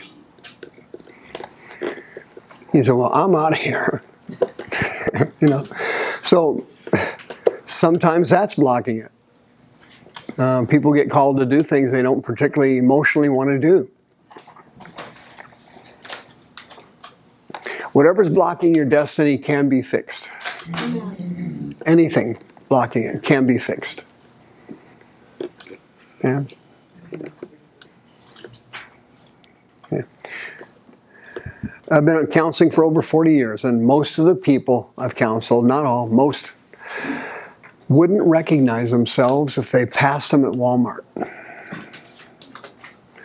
They're usually very good at analyzing others, and they can tell you all about this person and that one and this one, but telling you about themselves, wow, struggling. Struggle. I've met people that have never even met themselves. My dad was one of them. My dad used to blow my mind. I was talking to him one day and he said, these neighbors down here, it's unbelievable. The dad just left the family. They don't have any income. And he's been gone for 2 or 3 months. He hasn't paid any child support. Can you believe that's terrible? And this was years ago. I'm staring at my dad like I'm in a state of, like I've seen a Martian. I'm just staring at him. That's what he did.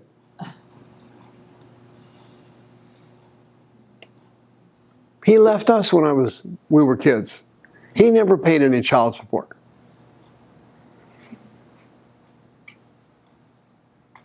What was going on there? I just told you. Most people see themselves as a total stranger. They're so used to looking at others. It's a demonic thinking pattern.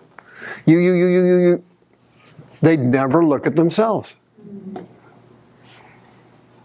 And his emotion was genuine. That poor woman, he just walked out and left him.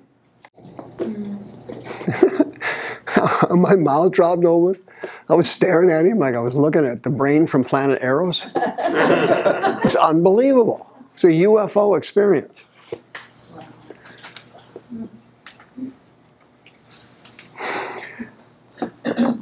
My parents were flat broke and were living in Tempe, and I was supporting them years ago. This was back in the 80s. And they didn't have any grocery money one week. Okay? So I went over there and gave them a couple $100 to go buy groceries. The following week I went back, and my dad started telling me a story. Whenever my dad would start telling me stories, you know, I would grab my chair and just brace, just sitting.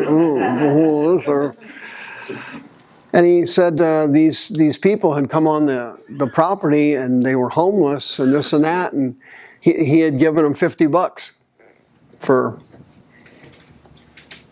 to go eat. And my dad look came over in me again, jaw hit to here, eyes went to there. I had just given them $200 the week before because they didn't have any money for food. He took $50 from what I gave him and gave him to this guy. Then Dad said, the guy never paid me back. Clunk. Well, I know what you're thinking. I'm making this up. That was an actual story of your parents who, in all honesty, they're nuts. Some of your mom and dads are nuts. Mine were nuts. They were alcoholics. They had crazy behaviors.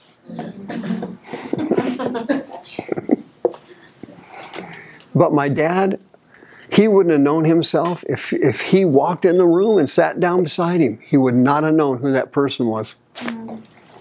Had no self-introspective insight of any kind. Nothing. And you can't be that way and fulfill your destiny. You got to take a look at yourself and say, hey, I got to get this thing fixed.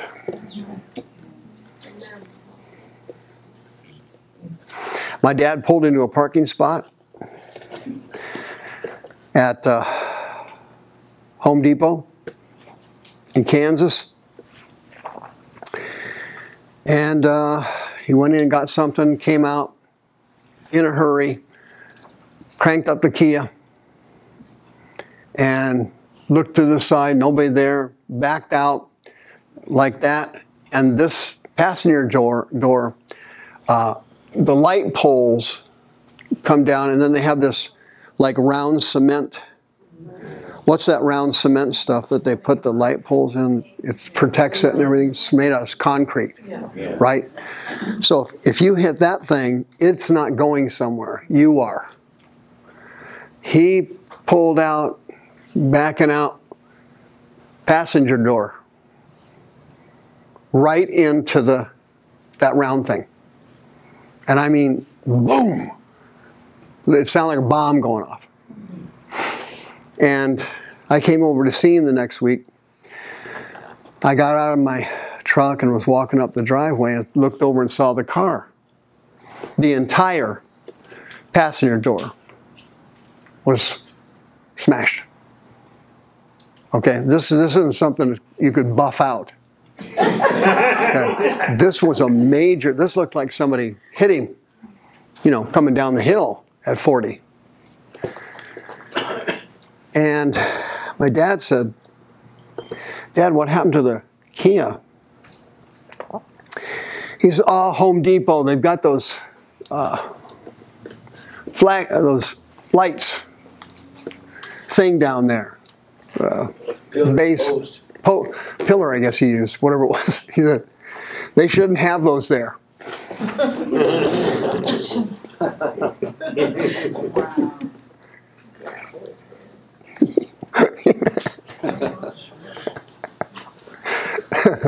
All right, that's the last story of my dad I want to tell you. But I told you that story to get you to see my overall point, which was, if you become like my dad and you don't have any ability to look at yourself and you can't track your emotions and you don't understand who you are, you're not going to make it. You're not going to make it. I was at the Dream Center Tuesday, and this girl sitting there, and she pipes up. She said, well, these people that were counseling us, they said that if we go back into our past and then we drudge up things that hurt us in the past and people who hurt us in the past, she said that that was going to damage us and that we shouldn't do that and we should just ignore it and so on. And I thought, man, now see, that's the secular counseling approach to people. That's not what God wants you to do. He wants you to face it and remove it. He wants to remove it for you. Okay, so if you face a molestation issue and that pain comes back, the Holy Spirit wants you to do that so He can pull that out of you. If you voluntarily, of your free will, give it to Him. And so I had to tell that girl, no, that's not the best method to do that. That's not going to work. The Bible requires that you confess it and you repent of all the negative feelings you have to that person for what they did to you and how they hurt you. And you have to pray for that person. Well, she clammed up on that one. You know, but I don't get paid to wishy-wash stuff. I have to just tell them the truth, and that's it. If they don't like me or they don't want me back, well, then I'm out of here. And you cannot compromise your ministry. Correct? Correct. You're not going to be a compromiser, which means you're not going to compromise yourself. And, hey, will you turn that light off there? All right, thank you. Father God, in the name of Jesus, I thank you for these monthly meetings. These are my favorite ones. And every person here tonight who hasn't faced themselves, I hope they will come forward for prayer. Any person here tonight, this afternoon, who needs to break that curse off themselves from their mother or dad. They let their parents have it when they were younger, and the devil took advantage of that and put a curse on them, and things have gone bad since then, financially. They've had bad relationships, they've had bad earnings, they've had bad investments, they've had bad friends. All of it's gone wrong because a curse has been placed on them from dishonoring and disrespecting their parents. And I know that you're eager to forgive them and eager to break that curse off their lives. So I hope they will stay for prayer today. The ministry team's going to be here to help me. And I know they're anointed and they have the Holy Ghost. And I know people will get healed. And I know that every person who has an open and broken heart that comes to you gets healed 100%. Thank you, Jesus. Amen. We'll see you next month, right here on the fourth Saturday of the month at noon. All right. Anybody who needs prayer, come on up and hang around for a little bit. If not, that's okay.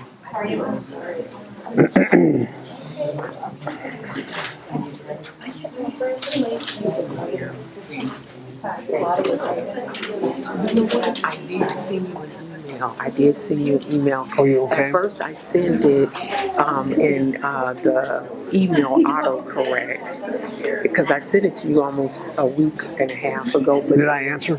You didn't because you didn't get it because I sent it to the wrong it autocorrect. It changed one letter. Oh. Yeah, so I caught that, and so I sent it back to you probably within the last, I want to say 3 days. So. To Mike at Hardcore? Yeah. Oh, okay.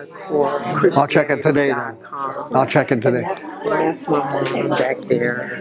That's your mom? Yeah, that's my mom. So, yeah. Was she here before? Yeah, she was here last month. Yeah, everybody was praying for her. Yeah, over here. Yeah. I remember that. How's she doing? She is doing, I think she is much more alert. Oh, really? Yeah. Okay. When I look at her, she just looks more, but like I wanted to do what we're doing. So that's what I think. Okay, what? Peter told me to sign. I think it was Peter. Pete, the big guy? Yeah. He left. Yeah. So. Yeah, you want to bring her in for a one-on-one? Is that what you're saying? Yeah. Okay, yeah. Okay, well, you sent me an email, so I'll send it. I did. Okay, I'll check it tonight. Okay, thank you. Yes, sir. You got any questions? I was interested in that and in the parent. Oh, okay. What's somebody mentally ill, you know? Me. You're mentally ill? What's the diagnosis? So I have ADD, I have ADHD, bipolar. You got diagnosed with bipolar? That's what they're claiming. Oh, okay. All right, I don't so really believe it though. real quick. I'm not educated on it, so. Well, what's the symptoms? Crazy mood swings. What kind of symptoms of bipolar do you have? Like crazy mood swings. Mood swings? Okay. Yeah. All right, now here it is. Like real high and real low. All right. Now here's how it works. Usually when they're a kid, somebody hurts them or scares them bad. Did that happen to you? Got molested at 11. That's at 11, okay. Who did it? A counselor at a camp. Oh, what was his name? It was a girl. What's her name? Rachel. Rachel, okay. Rachel Greenberg. Okay, so Rachel, was it molestation or intercourse? Okay, so she seduced you. How old was she? Well, I wasn't really aware of it. Like, I'm pretty sure I got, like, drunk also. How old was she? 19. 19, okay. So, what happened was, this girl here, she had lust demon.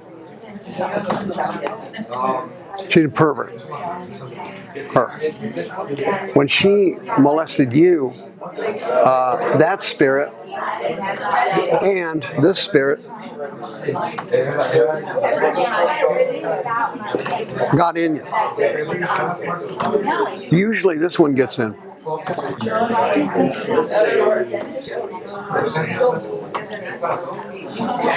Usually in this area right here.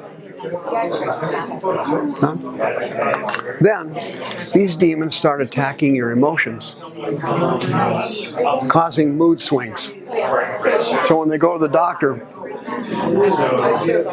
they try to put them on a mood stabilizer. So for the last year, I've stopped taking all the medications they gave me. And then the mood swings are what? Do you have one today? Yesterday. Yesterday? What time? I mean, all throughout the day. I mean, like yesterday, I blacked out for like 4 hours. Like I have no recollection. What time was that? That was like from 11:30 at night to like 2:40 in the morning. Now, when you woke up this morning, at what time? I woke up this morning. It was 8. 8. Have you had any mood swings after 8? More like depression, more like down. Like Depression? Downward feeling. Yeah. Did you have any mood swings since 8? No, I've kept to myself. Like I was feeling good, and then like I get angry like real fast. Did you get angry today? Real quick. Yeah, with my dad. Huh? With my dad. Yeah. Your dad. What'd your dad do? Long story short, I'm going through some court stuff. Going through Like, what? I'm going through court, like legal stuff, and I was supposed to, like, courts asked me to show that, like, I'm changing. You know what I mean? I'm like changing for the better. So I was like trying to get a job, and he was like, "Why even bother? Like, you could be going back to prison in like a week." So it's like anything that is also good, like he like wants to support me, automatically I shuts it down. He does? Yeah. Okay. So it's being flipped out. Why bother even telling you? Okay. Like, why bother asking for help? You know what I mean? Like if you tell me you're gonna help me and not do it. Now, was your dad like that when you were little? Yeah. He hasn't changed? No. Okay. So you can see here how easily this happened. Did you used to have a problem with lust? Yeah. So you can see how easily Rachel molested you. That got in. Your dad let this one in, right? And then you ended up with bipolar.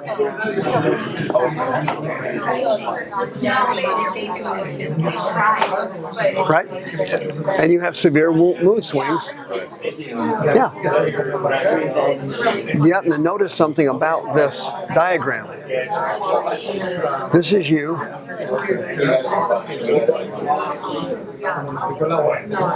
There's nothing wrong with you.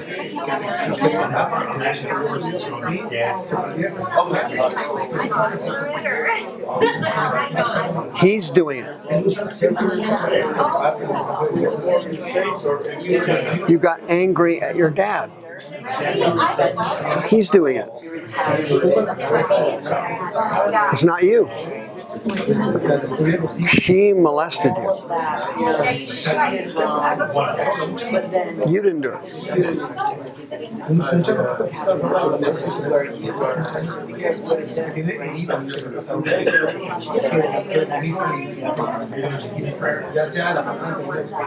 It's not you.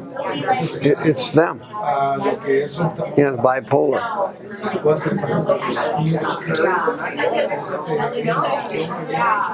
You got fear from your dad.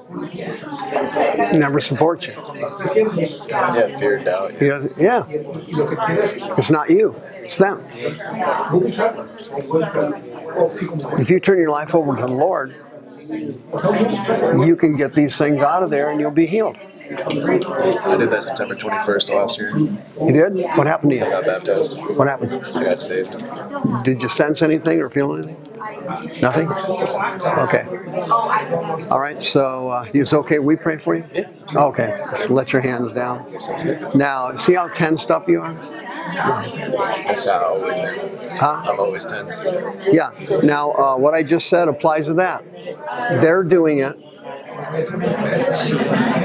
Not, you're not doing it. They're doing it.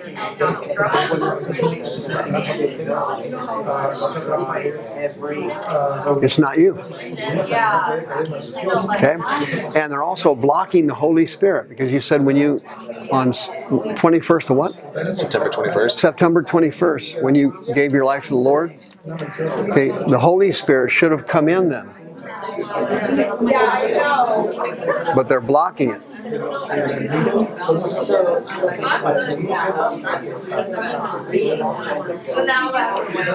God loves you, He doesn't love them. There's a difference between you and them. They gave you these symptoms. God loves you, not them.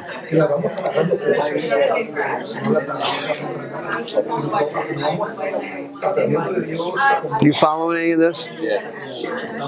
There's nothing wrong with you. They're doing it. Definitely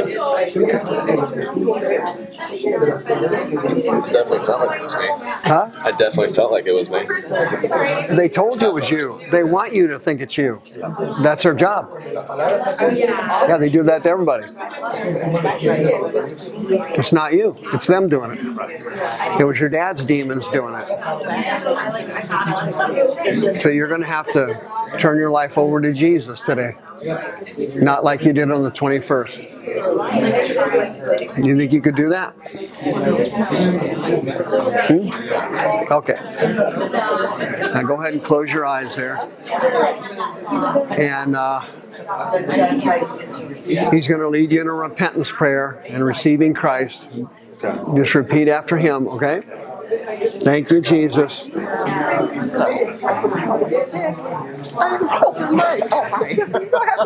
Scared you, didn't I? Scared you, didn't I? We're just talking about you. Yeah, girl. Yeah, but I want to share something. Now, what's going on here? I was just, you would like prayer? Yes. Well, what's wrong with you? Huh? What's wrong with you? Right with me? No. I'm only kidding. Physically or mentally? Mentally. Mentally, everything. Just, I don't know. Okay, now I'll take over. When you was a kid, did somebody hurt you? Oh, yeah. Who? Everybody. Who? My mom, my dad, my brother. What'd your mom do to you? Everything. What was the main thing? She beat me, whipped me, lied on me. What else did my mom do? Was your mother abused as a child? I heard she was. She never said. She was an arc. Okay. That's why I like this thing today. It was Okay. right on. Now, My dad was one too. Now, here's how it works. It's really simple. Your mother got abused. A spirit entered her body. It was a rejection demon.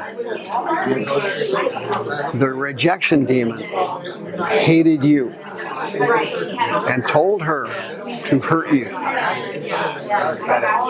So you would pick up a rejection demon, which you did. Then you rejected yourself.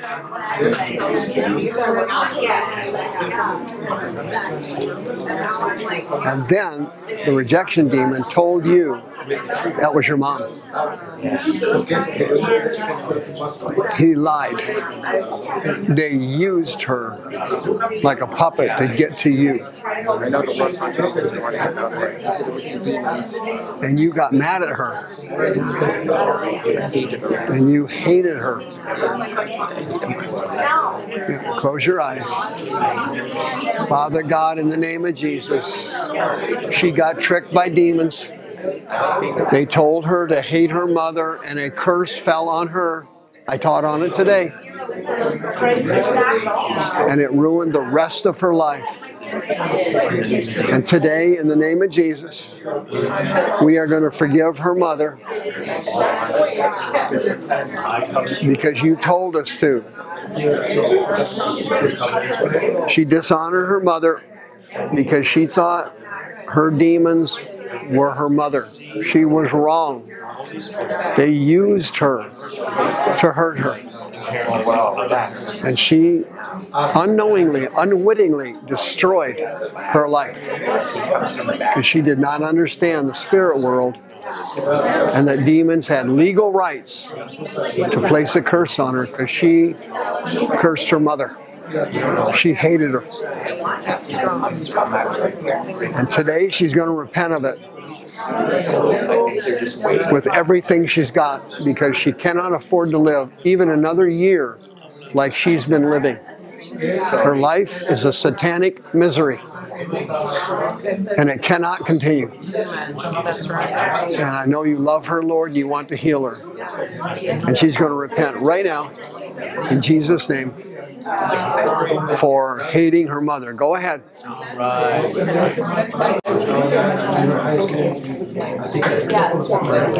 Help her repent.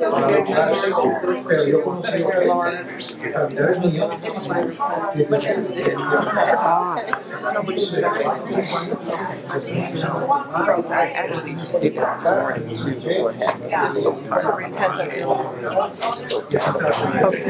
What's your mom's name?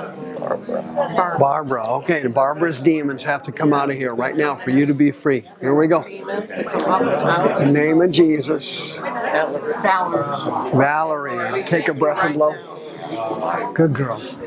Come out right now, Mother. Mother. Barbara, you get out of Valerie now. Mother. In the name of Jesus. Up and out. Come out. Up and out. Up and out. Come out, Barbara. You no longer can. God, forgive me for hurting my mother. I'm so sorry. It was my sin. I was wrong. I didn't understand. Please forgive me. I want my mother out today. Out now. I want to be free. 20 years of misery is enough. 20 years is more than enough. Out. Out. Barbara, get out of her now. Come out. Spirit tormenting her. In Jesus' name. Come out. Spirit, you need the spirit of Barbara. Not your mother. Now you've received Jesus. Hey, ask that guy if he wants prayer in the blue shirt there. Come on. Get out in Jesus' name. She has asked. Spirit of rejection. Boom, boom. Out. Come out. There it is. There it is right there. That's him. Here he comes. Come on out. There he is. Come out of her. Come out of her. Come out of there. Come out of there. Come out. Come out. I repent of this evil sin of hating my mother. Out. Come out. Devil, come out. Devil, come out. Devil, come out. Get out in Jesus' name. Come out. Get out. Satan, come out. Get out in Jesus' name. Satan, come out of me. Come out, Barbara. Get out, Barbara. Come out. Evil, come out of me. In Jesus' name. Evil. Hating my mother is evil. Evil. Forgive me, Lord. I don't want to face judgment and die and go to hell because I hated my mother. I don't want to face it. Forgive me, Lord Jesus. Forgive me, Lord Jesus. Come on. How's it going? Huh? Good. How are you doing with your self-deliverance and getting the spirits out? You doing good? How's your praise going? Thank you, Jesus. How's that going? Good. Are you speaking in tongues yet? Tried? Okay, go ahead. Ramasha, Vashamesha, Endora Shive, Ola Vashama, Koresheve, Lakoro Mosha, Vakoto Moshe Deve, Ola Mashanda. Good, keep going. Come on. Good, good, good, good. Keep going. There you go. Ramoshandro Moshinde. Vano Mashatra Saba. Hello Mashindrima. Heal us, God. Holy Spirit of God, heal. Holy Spirit of God, heal. Holy Spirit, come heal. Come on out. Come on. Get out, get out. Come on. Spirit of God, up and out. Come out, come out. Come out. Come out. Rejection, come out. Thank you right now. Rejection, come out. Spirit of Urasha Mosha Vasha Vesa. Pandora Moshe Dre Mosha Trasa. Hello Bashi Mola Tere. Bakola Mama Shandro Moshe Drive. Alo Bashata Shatara Moshanda Bashata. Andora Vashetere Vera Shetere Bosha Morama. thank you, Lord. Spirit of murder. Come on, sweetheart. You hated a lot of other people other than your mother. Okay. Hatred is the same as murder in Jesus' eyes. You hated them. You learned to hate when you were young. Go ahead and repent of it. Hurry. Yes. Hatred. Now in Jesus' name. If you don't repent today, your future is going to be destroyed. The devil is going to destroy you. You are going to repent today and get these demons out. This is your chance. God is extending you mercy and love. He's trying to help you. Come on now. I should have never hated anybody. Lord, I was wrong. That's a sin, and I want this demon of hate out.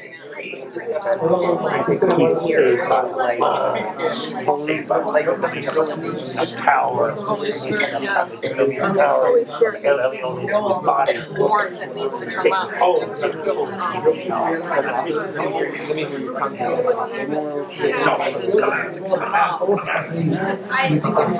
Hey, Bob, how's it going? Yeah, just because you have that thing you're talking about, like when I was a kid, younger, when my mom was raised up, I cuss there, and I was riding petty because I was doing drugs, thinking about me, not my mom.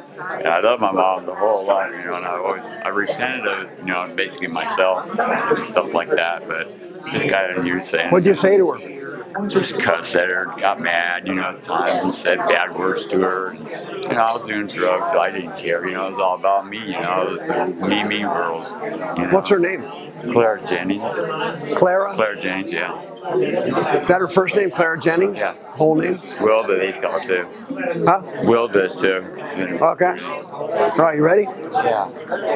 Father God, Robert came forward today, and he confessed that he cursed his mother, which then put a curse on his life. And his drug use got worse. And his life got worse. And today, we ask you to forgive him for what he done. We ask you to forgive him, Lord. Have mercy on his soul. And we ask you to break this curse off of him. In the name of Jesus. The curse of dishonoring his mother must be broken. In Jesus' holy name. In Jesus' mighty name. We command this curse to be broken off of Robert's life and all these bad things that have happened to him.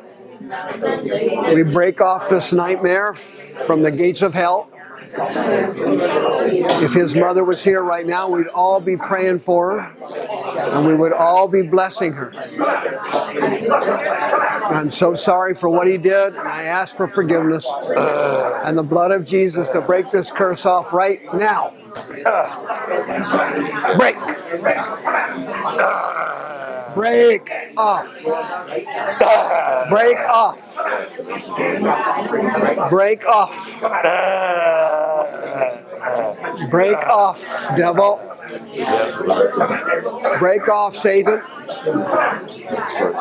Break off, Satan. Let's go. Let's go. Come out. The curse of mother. The curse of mother. Off. The curse of mother. Off it goes. Mother, come out. Mother. Mother, go. Go. Go.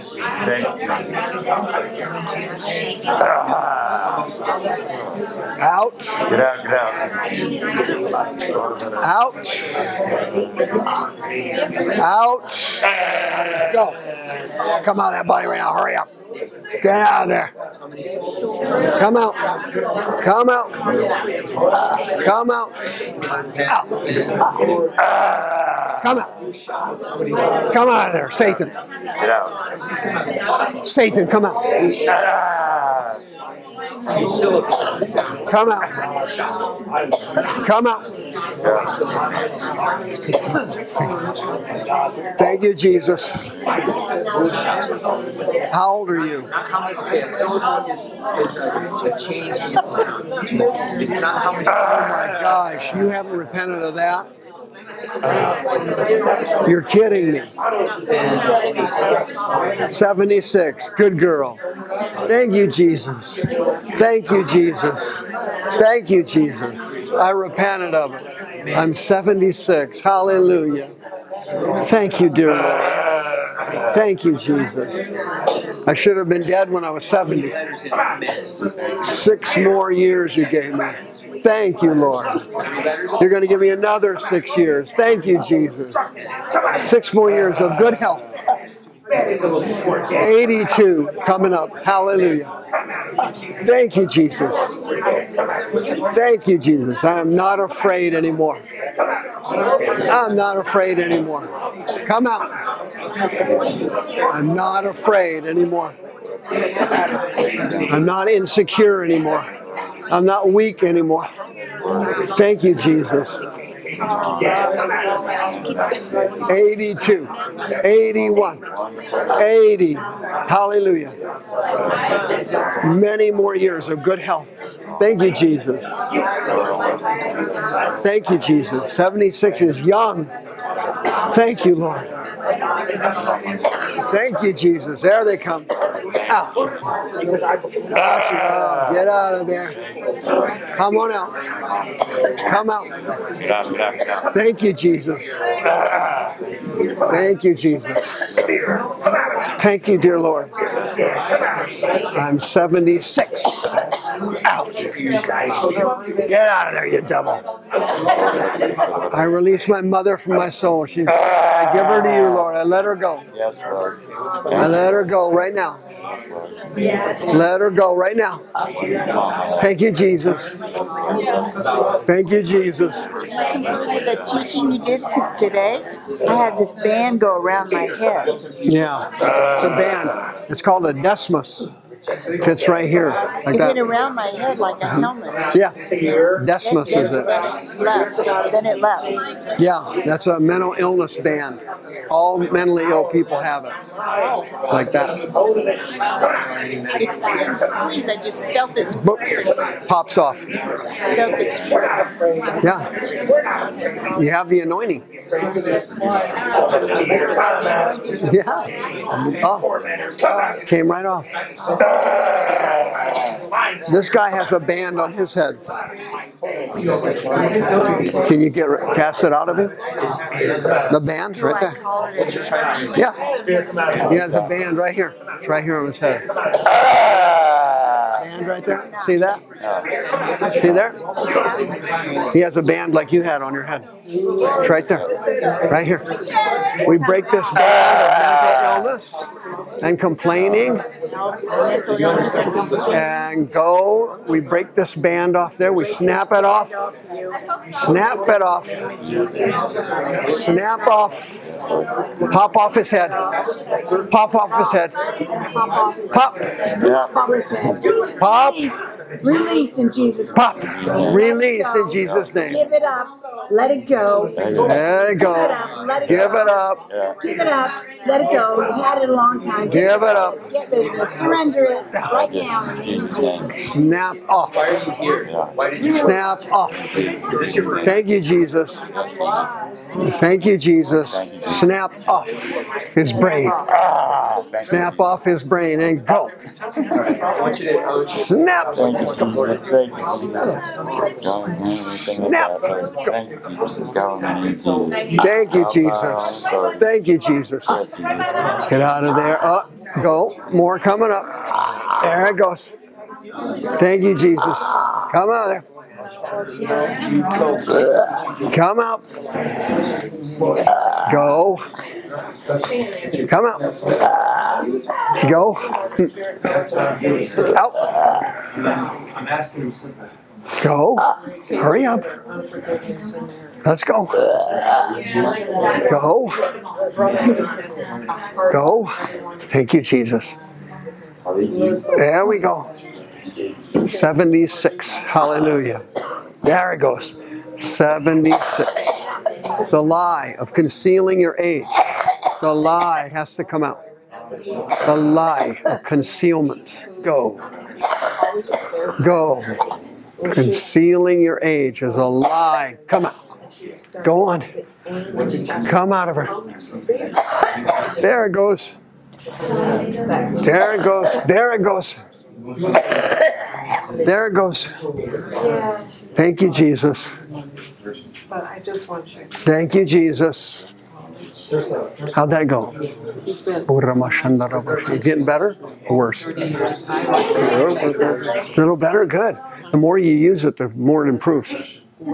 If you use it more, it gets better quick.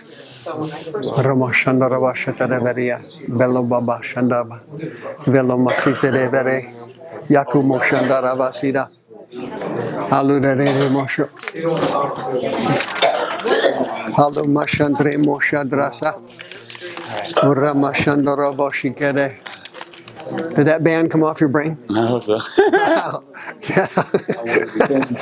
on, that brain. yeah, man. You get out of there. Come out of there. Come out of there. Thank you, Jesus. Thank you, How are you feeling? How do you? I'm doing good. How do you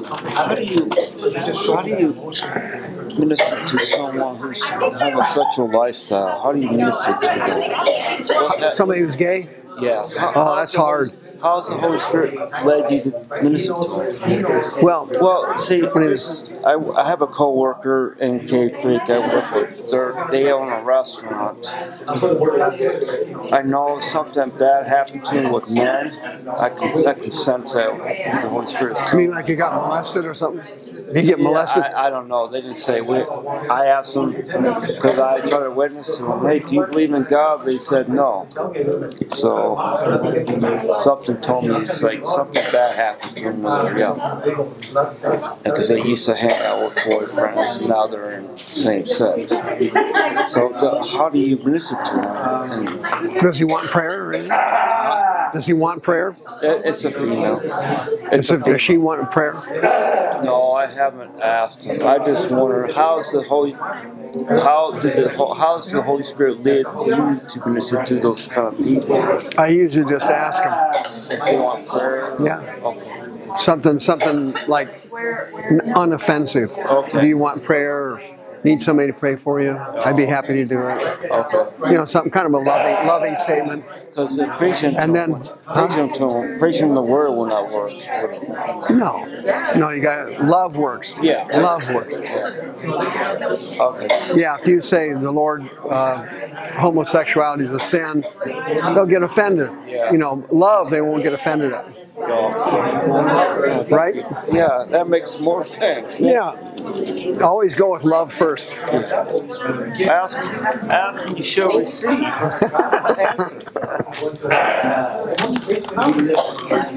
Ladies.